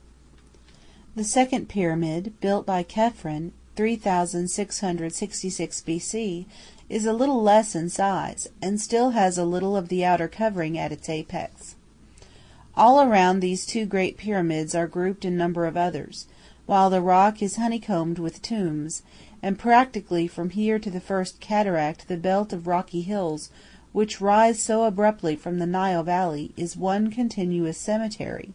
only a small portion of which has so far been explored. Close by is the Sphinx, the oldest of known monuments. Hewn out of the solid rock, its enormous head and shoulders rise above the sand which periodically buries it, and battered though it has been by Muhammad Ali's artillery, the expression of its face, as it gazes across the fertile plain towards the sunrise, is one of calm inscrutability, difficult to describe, but which fascinates the beholder. From the plateau on which these pyramids are built may be seen successively the pyramids of Abu Sir, Saqqara, and Dar Shur, and far in the distance the curious and lonely pyramid of Medun. These are all built on the edge of the desert, which impinges on the cultivated land so abruptly that it is almost possible to stand with one foot in the desert and the other in the fields. In addition to the pyramids, Saqqara has many tombs of the greatest interest, two of which I will describe. One is called the Serapeum, or Tomb of the Bulls. Here, each in its huge granite coffin, the mummies of the sacred bulls, for so long worshipped at Memphis, have been buried. The tomb consists of a long gallery excavated in the rock below ground, on either side of which are recesses just large enough to contain the coffins, each of which is composed of a single block of stone 13 feet by 11 by 8, and which, with their contents, must have been of enormous weight, and yet they have been lowered into position in the vaults without damage. The tomb, however, was rifled long ago, and all the sarcophagi are now empty. There is one very curious fact about this tomb which I must mention, for though below ground it is so intensely hot that the heat and glare of the desert as you emerge appears relatively cool. While the Serapeum is a triumph of engineering, the neighboring tomb of Ti is of rare beauty, for though its design is simple, the walls, which are of fine limestone, are covered by panels enclosing carvings in low relief, representing every kind of agricultural pursuit, as well as fishing and hunting scenes. The carving is exquisitely wrought, while the various animals depicted, wild fowl, buffaloes, antelopes, or geese, are perfect in drawing and true in action. Close to Saqqara are the dense palm groves of Bedrashin, which surround and cover the ancient site of Memphis. At one time the most important of Egypt's capitals, Memphis has almost completely disappeared into the soft and yielding earth, and little trace of the former city now remains beyond a few stones and the colossal statue of Ramesses II, one of the oppressors of Israel, which now lies prostrate and broken on the ground. Though there have been many ancient cities in the delta, little of them now remains to be seen, for the land is constantly under irrigation, and in course of time most of their heavy stone buildings have sunk into the soft ground and become completely covered by deposits of mud. So, as at Memphis, all that now remains of ancient Heliopolis, or On, is one granite obelisk, standing alone in the fields, while at other places, such as Tamai or Bet el Haga near Mansoura, practically nothing now remains above ground. In Upper Egypt, where arable land was scarce and the desert close at hand, the temples have generally been built on firmer foundations, and many are still in a very perfect state of preservation, though the majority were ruined by the great earthquake of 27 B.C. The first temple visited on the Nile trip is Dendera, in itself perhaps not of the greatest historical value, as it is only about 2,000 years of age, which for Egypt is quite modern, but it has 2 points of interest for all. First, its association with Cleopatra, who, with her son, is depicted on the sculptured walls, and secondly, because it is in such a fine state of preservation that the visitor receives a very real idea of what an Egyptian temple was like. First, let me describe the general plan of the temple. It is usually approached by a series of gateways called pylons or propylons, 2 lofty towers with overhanging cornices, between which is the gate itself, and by whose terrace they are connected. Between these different pylons is generally a pronaos, or avenue of sphinxes, which, on either side, face the causeway which leads to the final gate, which gives entrance to the temple proper. In front of the pylons were flagstaffs, and the lofty obelisks, one of which now adorns the Thames embankment, inscribed with deeply cut hieroglyphic writing glorifying the king, whose colossal statues were often placed between them. Each of the gateways and the walls of the temple itself are covered with inscriptions, which give it a very rich effect, their strong shadows and reflected lights breaking up the plain surface of the walls in a most decorative way, and giving color to their otherwise plain exterior. Another point worth notice is that this succession of gateways becomes gradually larger and more ornate, so that those entering are impressed with a growing sense of wonder and admiration, which is not lessened on their return when the diminishing size of the towers serves to accentuate the idea of distance and immensity. One of the striking features in the structure of these buildings is that while the inside walls of tower and temple are perpendicular, the outside walls are sloping. This was intended to give stability to the structure, which in modern buildings is imparted by their buttresses, but in the case of the temples it has a further value in that it adds greatly to the feeling of massive dignity which was the main principle of their design. Entering the temple we find an open courtyard surrounded by a covered colonnade, the pillars often being made in the form of statues of its founder. This court, which is usually large and open to the sky, was designed to accommodate the large concourse of people which would so often assemble to witness some gorgeous temple service, and beyond, through the gloomy but impressive hypostyle hall, lay the shrine of the gods or goddess to whom the temple was dedicated, and the dark corridors and chambers in which the priests conducted their mystic rites. In a peculiar way the temple of Dendera impresses with a sense of mystic dignity, for though the pylons and obelisks have gone, and its outside precincts are smothered in a mass of Roman debris, the hypostyle hall which we enter is perhaps more impressive than any other interior in Egypt.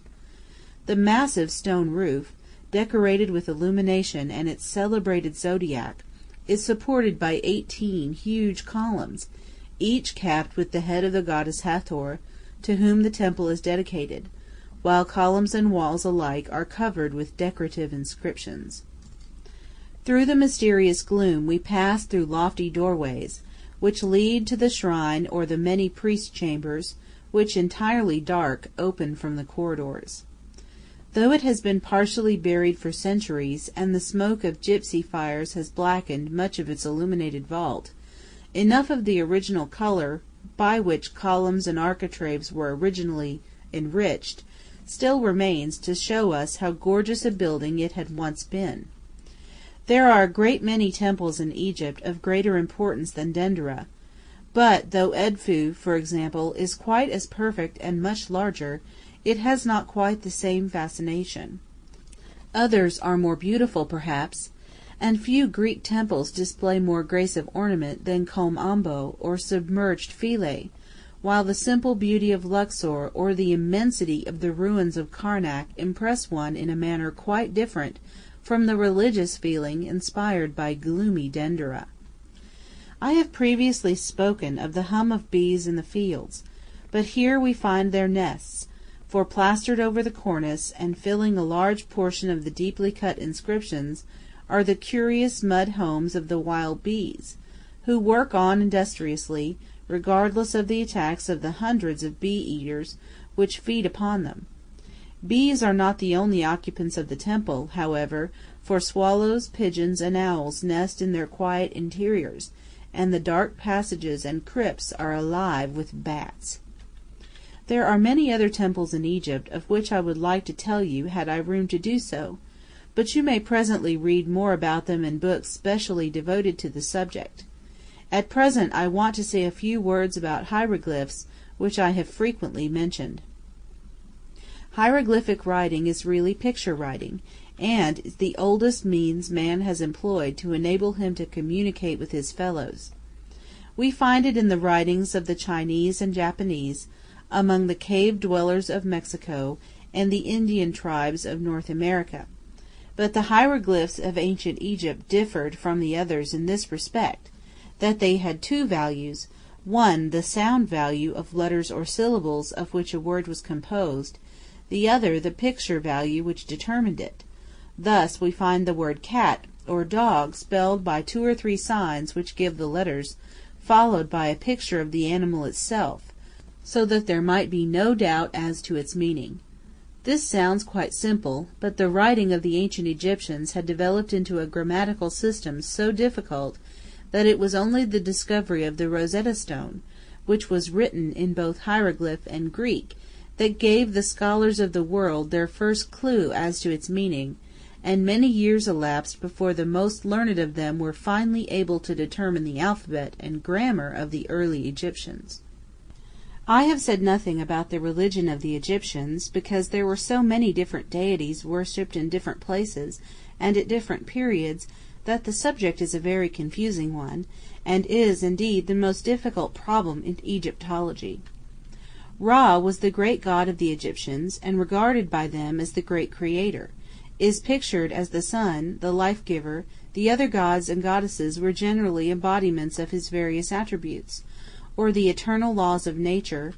while some, like Osiris, were simply deified human beings. The different seats of the dynasties also had their various triads, or trinities, of gods which they worshipped, while bulls and hawks, crocodiles and cats, have each in turn been venerated as emblems of some godlike or natural function. Thus the scarab, or beetle, is the emblem of eternal life, for the Egyptians believed in a future state where the souls of men existed in a state of happiness or woe, according as their lives had been good or evil. But like the hieroglyphs, this also is a study for scholars, and the ordinary visitor is content to admire the decorative effect these inscriptions give to walls and columns otherwise bare of ornament. I must not close this slight sketch of its monuments without referring to the colossal statues so common in Egypt. Babylonia has its winged bulls and kings of heroic size, Burma its built effigies of Buddha, but no country but Egypt has ever produced such mighty images as the monolith statues of her kings which adorn her many temples, and have their greatest expression in the rock-hewn temple of Abu Simbel and the imposing colossi of Thebes. In the case of Abu Simbel, the huge figures of Ramesses II, which form the front of his temple, are hewn out of the solid rock, and are 66 feet in height, forming one of the most impressive sights in Egypt. Though 6 feet less in height, the colossi of Thebes are even more striking, each figure being carved out of a single block of stone weighing many hundreds of tons, and which were transported from great distances to be placed upon their pedestals in the plain of Thebes. Surely in the old days of Egypt great ideas possessed the minds of men, and apart from the vastness of their other monuments, had ever kings before or since such impressive resting places as the royal tombs cut deep in the bowels of the Theban hills, or the stupendous pyramids of Giza. End of chapter 8.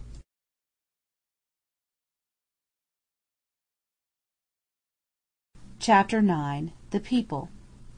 Beyond everything else, Egypt is an agricultural country, and the fellahin, or soil cutters, as the word means, its dominant type, and in order to form any idea of their character or mode of life, we must leave the towns behind and wander through the farm lands of the Delta. Trains are few, and hotels do not exist, and anyone wishing to see the people as they are must travel on horseback, and be content with such accommodations as the villages afford. The roads are the canal banks, or little paths which wind among the fields, but as we have already seen, the country has many beauties, and the people are so genuine in their simple hospitality that the traveller has many compensations for the incidental hardships he may undergo. What will perhaps first strike the traveller is the industry of the people. The luxuriant crops give evidence of their labor, and the fields are everywhere alive. From dawn to dusk everyone is busily employed, from the youngest child who watches the tethered cattle or brings water from the well, to the old man so soon to find his last resting place in the picturesque Gabbana, or cemetery, without the village. Seed time and harvest go side by side in Egypt, and one may often witness every operation of the farm, from ploughing to threshing, going on simultaneously. The people seem contented as they work, for whereas formerly the fellahin were cruelly oppressed by their rulers, Today, under British guidance, they have become independent and prosperous, and secure in the enjoyment of the fruits of their labor. Another impression which the visitor will receive is the curiously biblical character of their life, which constantly suggests the Old Testament stories, the shepherds watching their flocks, rings streaked and speckled, the cattle plowing in the fields, the women grinding at the hand-mill or grouped about the village well, all recall incidents in the lives of Isaac and Rebekah, and episodes of patriarchal times. Their salutations and modes of speech are also biblical, and lend a touch of poetry to their lives. "Turn in, my lord, turn into me," was Jael's greeting to flying Sisera, and straightway she prepared for him butter in a lordly dish. So today hospitality is one of their cardinal virtues, and I have myself been chased by a horseman who rebuked me for having passed his home without refreshment. Steam pumps, cotton mills, and railways may have slightly altered the aspect of the country, but to all intents and purposes, in habit of thought and speech, in costume and custom, the people remain today much as they were in those remote times pictured in the book of Genesis. Fresh fruit or coffee is frequently proffered to the traveller on his way, while his welcome at a village or the house of some landed proprietor is always sure. On approaching a village, which is often surrounded by dense groves of date palms, the traveller will be met by the head man, who, with many salams, conduct him to the village mandara, or rest house, and it is only as such a guest, resident in a village, that one can form any idea of the home life of the people. From the outside, the village often has the appearance of some rude fortification, the houses practically joining each other and their mud walls having few openings. Within, narrow and tortuous lanes form the only thoroughfares, which terminate in massive wooden doors, which are closed at night and guarded by the village watchmen. The huts, for they are nothing else, which compose the village are seldom of more than one story, while in many cases their small doorway forms their only means of ventilation. Their roofs are covered with a pile of cotton stalks and other litter, through which the pungent smoke of their dung fires slowly percolates, while fowls and goats, and the inevitable pariah dog, roam about them at will. Windows, when they do occur, are merely slits in the mud wall, without glass or shutter, but often ornamented by a lattice of split palm leaves. Light and ventilation practically do not exist, while a few mats, water pots, and cooking utensils comprise the only furniture. Yet the people are well conditioned and content, for their life is in the fields, and their poor dwellings are little used except at meal times or at night. The guest house is a little better than the huts, except that one side is entirely open to the air. Here at least the visitor may breathe, even though his slumbers may be disturbed by the sheep and cattle which wander in the lanes. At night a fire of corn cobs is lit, and while its smoke serves to drive away the swarms of mosquitoes and flies with which the village is usually infested, its warmth is grateful, for the nights are cold, and by its light, aided by a few dim lanterns, the simple evening meal is shared with the head men, who count it an honor to entertain a guest. I have described one of the poorest of the fellah villages, but the traveller is often more luxuriously housed. Many of the native landowners occupy roomy and well-appointed dwellings, often surrounded by pretty and well-stocked gardens, where one may rest beneath the vines and fig trees, and enjoy the pomegranates, apricots, and other fruits which it supplies. These houses are generally clean and comfortably furnished after the Turkish manner. The host, prosperous-looking and well-clothed, meets his guest at the doorstep or assists him to dismount, when, with many compliments and expressions of delight at his visit, he is conducted to the guest chamber. Coffee and sweetmeats are then presented, a foretaste of the generous meal to follow, for in the homes of the well-to-do a feast is usually provided for an honored guest. The food is served on the low saniya, or tray, which forms the table, on which several flat loaves surrounded by little dishes of salad and other condiments mark the places of the diners, But before eating, each person ceremoniously washes his hands and mouth, a servant bringing in the copper tisht wa abrik, or jug and basin, kept for that purpose. The meal always begins with soup, which, greasy to begin with, is rendered more so by the addition of a bowl of melted butter. This is eaten with a spoon, the only utensil provided, each person dipping into the bowl, which is placed in the center of the table. The rest of the meal, which consists of fish, pigeons, and various kinds of stews and salads, is eaten with the hands, the diners often presenting each other with choice morsels from their portion, a baked turkey stuffed with nuts, or on important occasions a whole sheep forms the principal dish, which is cleverly divided by the host or principal guest without the aid of a knife or fork. Water in porous jars, often flavored with rose leaves or verbena, is presented by servants as the meal proceeds. The final dish always consists of boiled rice and milk sweetened with honey, a delicious dish which is eaten with the same spoon by which the soup was partaken of. Such fare as I have described is only for the wealthy. In general, the fellaheen live on rice and wheaten bread, sugar cane and vegetables, with the occasional addition of a little meat, or such fish as may be caught in the canals.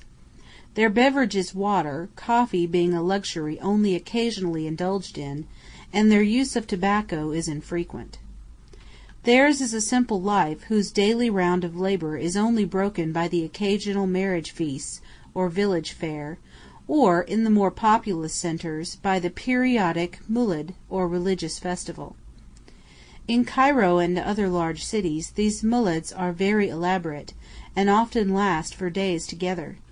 Then business is suspended, and, as at our Christmas time, everyone gives himself up to enjoyment and the effort to make others happy.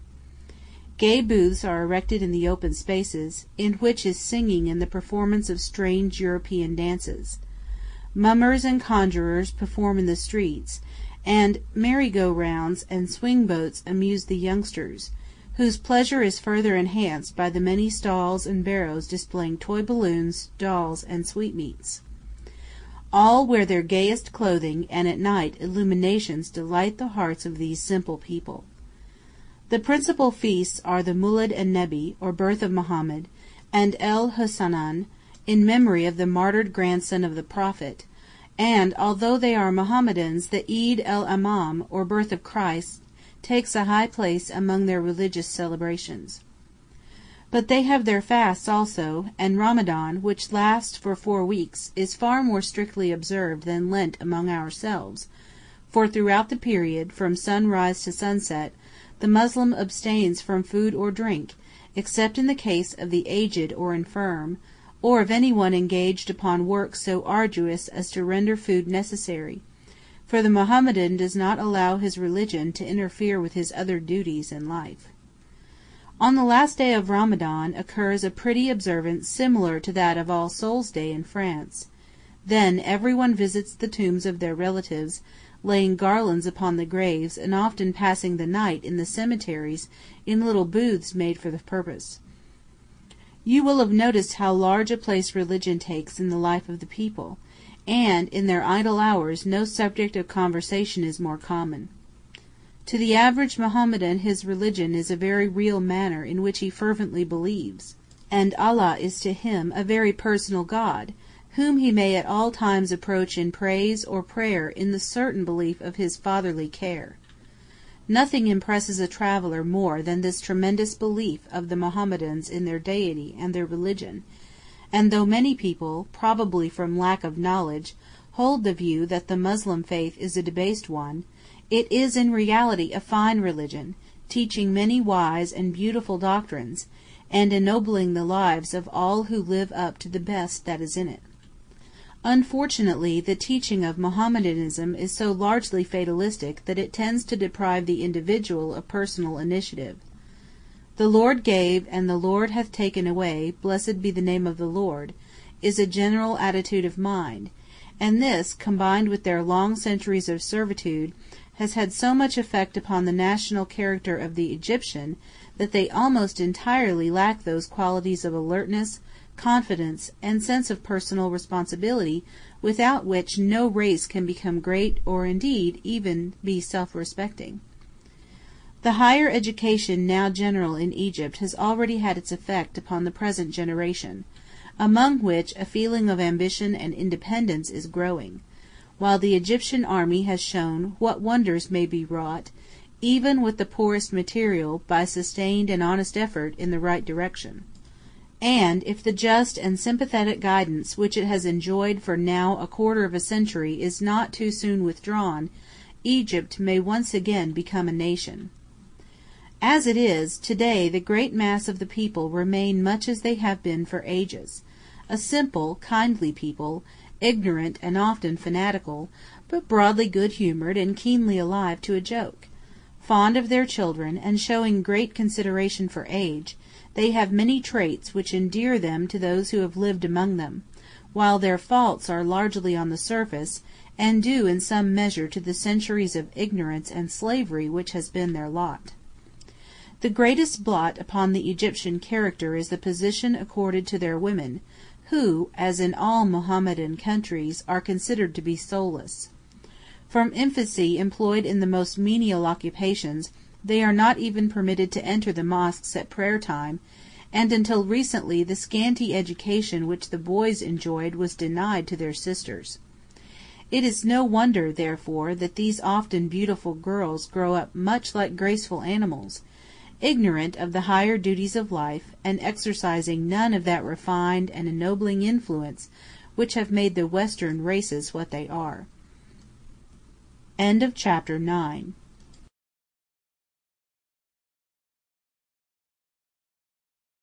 Desert. When so much of geographical Egypt consists of desert, it would be interesting if I were to tell you something about it before closing this little book. Probably the first question my readers would ask would be, what use is it? Why does nature create such vast wastes of land and rock, which can be of little or no use to anybody? We cannot always follow the intentions of nature, or see what may ultimately result, but so far as the desert is concerned we know of at least one useful purpose it serves, and that is the making of climate. Edinburgh and Moscow are in precisely the same latitudes, yet the one is equable in temperature while the other endures the rigors of an Arctic winter. The south of Iceland also suffers less from cold than do the great central plains of Europe. And why? Simply because their different climates are the result of special conditions or influences of nature, and what the Gulf Stream does for the British Isles, the deserts of Africa effect not only for Egypt, but for the whole of southern Europe, whose genial climate is mainly caused by the warm air generated on these sun-baked barren lands. Now let us see what the desert is like in appearance. It is a very common impression that the desert is simply a flat expanse of sand, colorless and unbroken. In reality it is quite different, being full of variations which give it much the same diversity of interest as the ocean. The color of the sand varies infinitely according to its situation. Thus the desert which surrounds Aswan, which is composed of decimated granite and Nile silt, is generally gray. In Nubia the sand is formed of powdered sandstone of a curiously golden tint, while the desert of Suez, which abuts on Cairo and the Delta provinces, is generally white in tone, due to the admixture of limestone dust of which it is largely composed.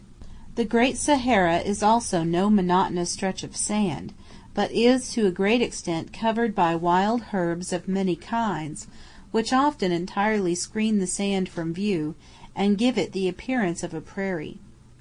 Nor is the desert always flat, for its huge inundations suggest ocean billows petrified into stillness, while rocky hills and earthquake-riven valleys give it a fantastic variety which is wildly picturesque. Though generally barren, the desert supports growths of many kinds, wild hyssop, thorns, the succulent ice plant, and a great variety of other shrubs. Flowers also abound, and though they are usually small, I have counted as many as 20 varieties in an area of as many feet, and in some of the deep wadis, as the mountain valleys are called, wild plants grow in such profusion as to give them the appearance of rock gardens. In aspect the desert varies very much, according to the time of day or changing effect of light. At dawn a curious mauve tint suffuses it, and the sun rises sharp and clear above the horizon, which also stands out crisply against the sky, so pure is the air. Presently, as the sun slowly rises higher in the sky, every shrub or stone or little inequality of surface is tipped with gold and throws long blue shadows across the sand. At midday a fierce glare envelops it, obliterating detail and color, while by moonlight it is a fairyland of silver, solemn, still, and mysterious. Each phase has its special beauty, which interests the traveler and robs his journey of monotony. Scattered over the surface of the sand are innumerable pebbles of all sizes and colors, onyx, cornelian, agate, and many more, as well as sea fossils and other petrifications which boys would love to collect. And it is also curious to notice that the rocks which crop up in all directions become sunburnt, and limestone, naturally of a dazzling white, often assumes a variety of tints under the influence of the powerful sun, as may be seen in the foreground of my picture of the pyramids. Animal life also exists in profusion. Every tuft of scrub supports a variety of insects upon which the hunting spider and desert lizard feed. The tracks of giant beetles or timid jerboa scour the sand in all directions, and many wild birds make these wastes their homes. Prowling wolves and foxes hunt the tiny gazelle, while the rocky hills, in which the wild goats make their home, also give shelter to the hyenas and jackals, which haunt the caravan routes to feast upon the dying animals which fall abandoned to their fate. The life of the desert is not confined to beasts, however, for many Bedouin tribes roam about them in search of water or fodder for their animals, and of all the eastern races I have met none are more interesting than these desert nomads. The wandering life of the Bedouin makes it difficult for anyone to become acquainted with them, while their reputation for lawlessness is such that travelers on desert routes usually endeavor to avoid them. In several parts of the desert near Egypt, however, important families of them have settled so as to be near the farm lands granted to them by Ismail Pasha many years ago, nominally in return for military services, but in reality to keep them quiet, and I have often visited their camps at Beni Ayyub and Tel Bedawi, to find them courteous, hospitable, and in the best sense of the word, gentlemen. These camps are large, and the long lines of tents, pitched with military precision, shelter probably more than 1,000 people, for, though the head sheikh may build a lodge of stone in which to entertain his guests, the Arab is a gypsy who loves his tent. The tents, which are often very large, are formed of heavy cloths of goat's hair, woven in stripes of different colors, and supported by a large number of poles. Long tassels hang from the seams, and other cloths are often attached to them so as to divide the tent into different apartments. Clean sand forms the floor, on which at nightfall a rug or carpet is spread to form a bed. Round the walls are the gay saddle bags and trappings of the camels and horses, as well as many boxes ornamented with tinsel and painting, which contain the wardrobes and other possessions of the inmates.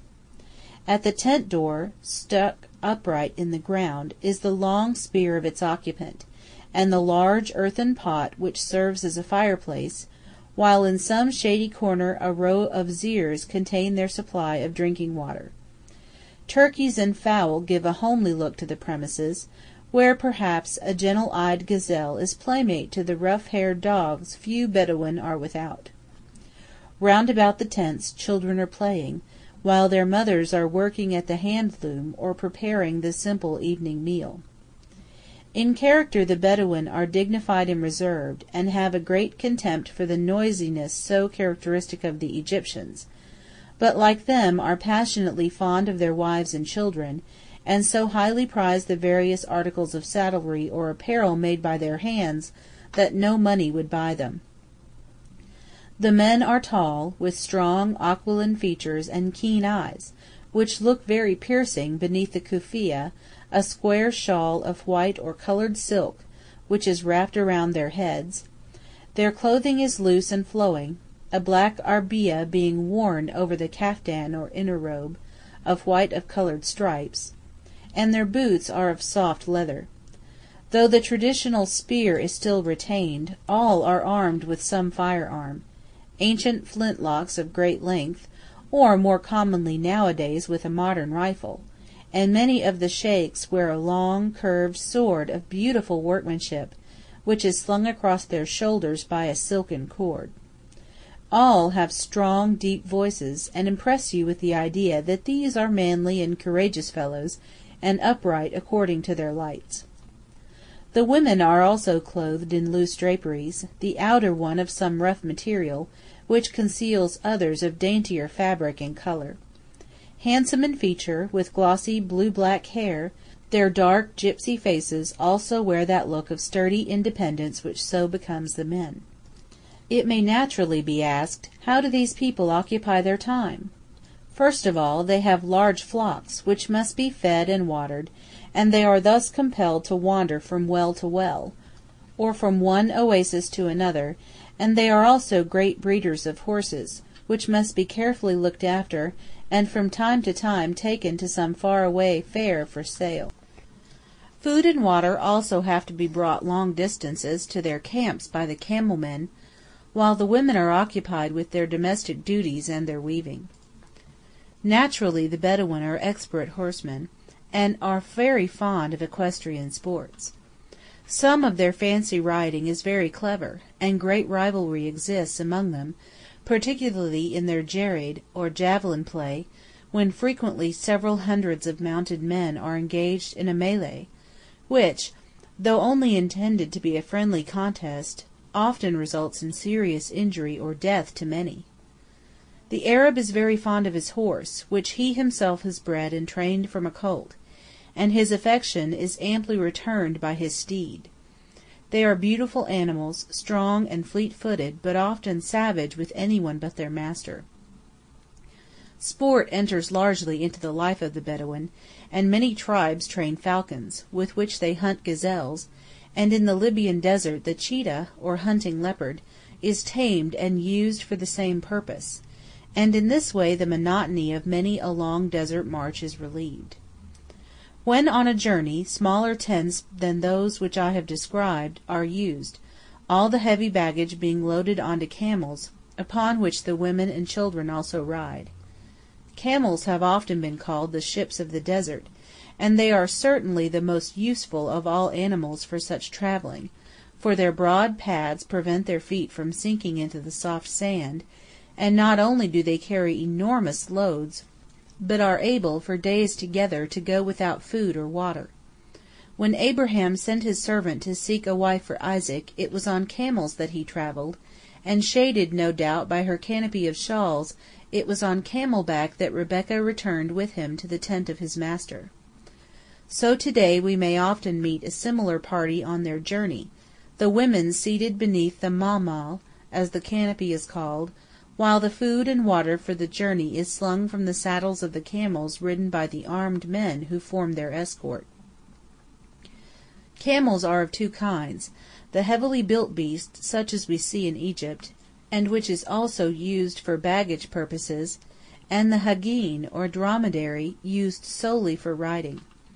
Lest any of my readers should fall into the common error of supposing that the dromedary has two humps,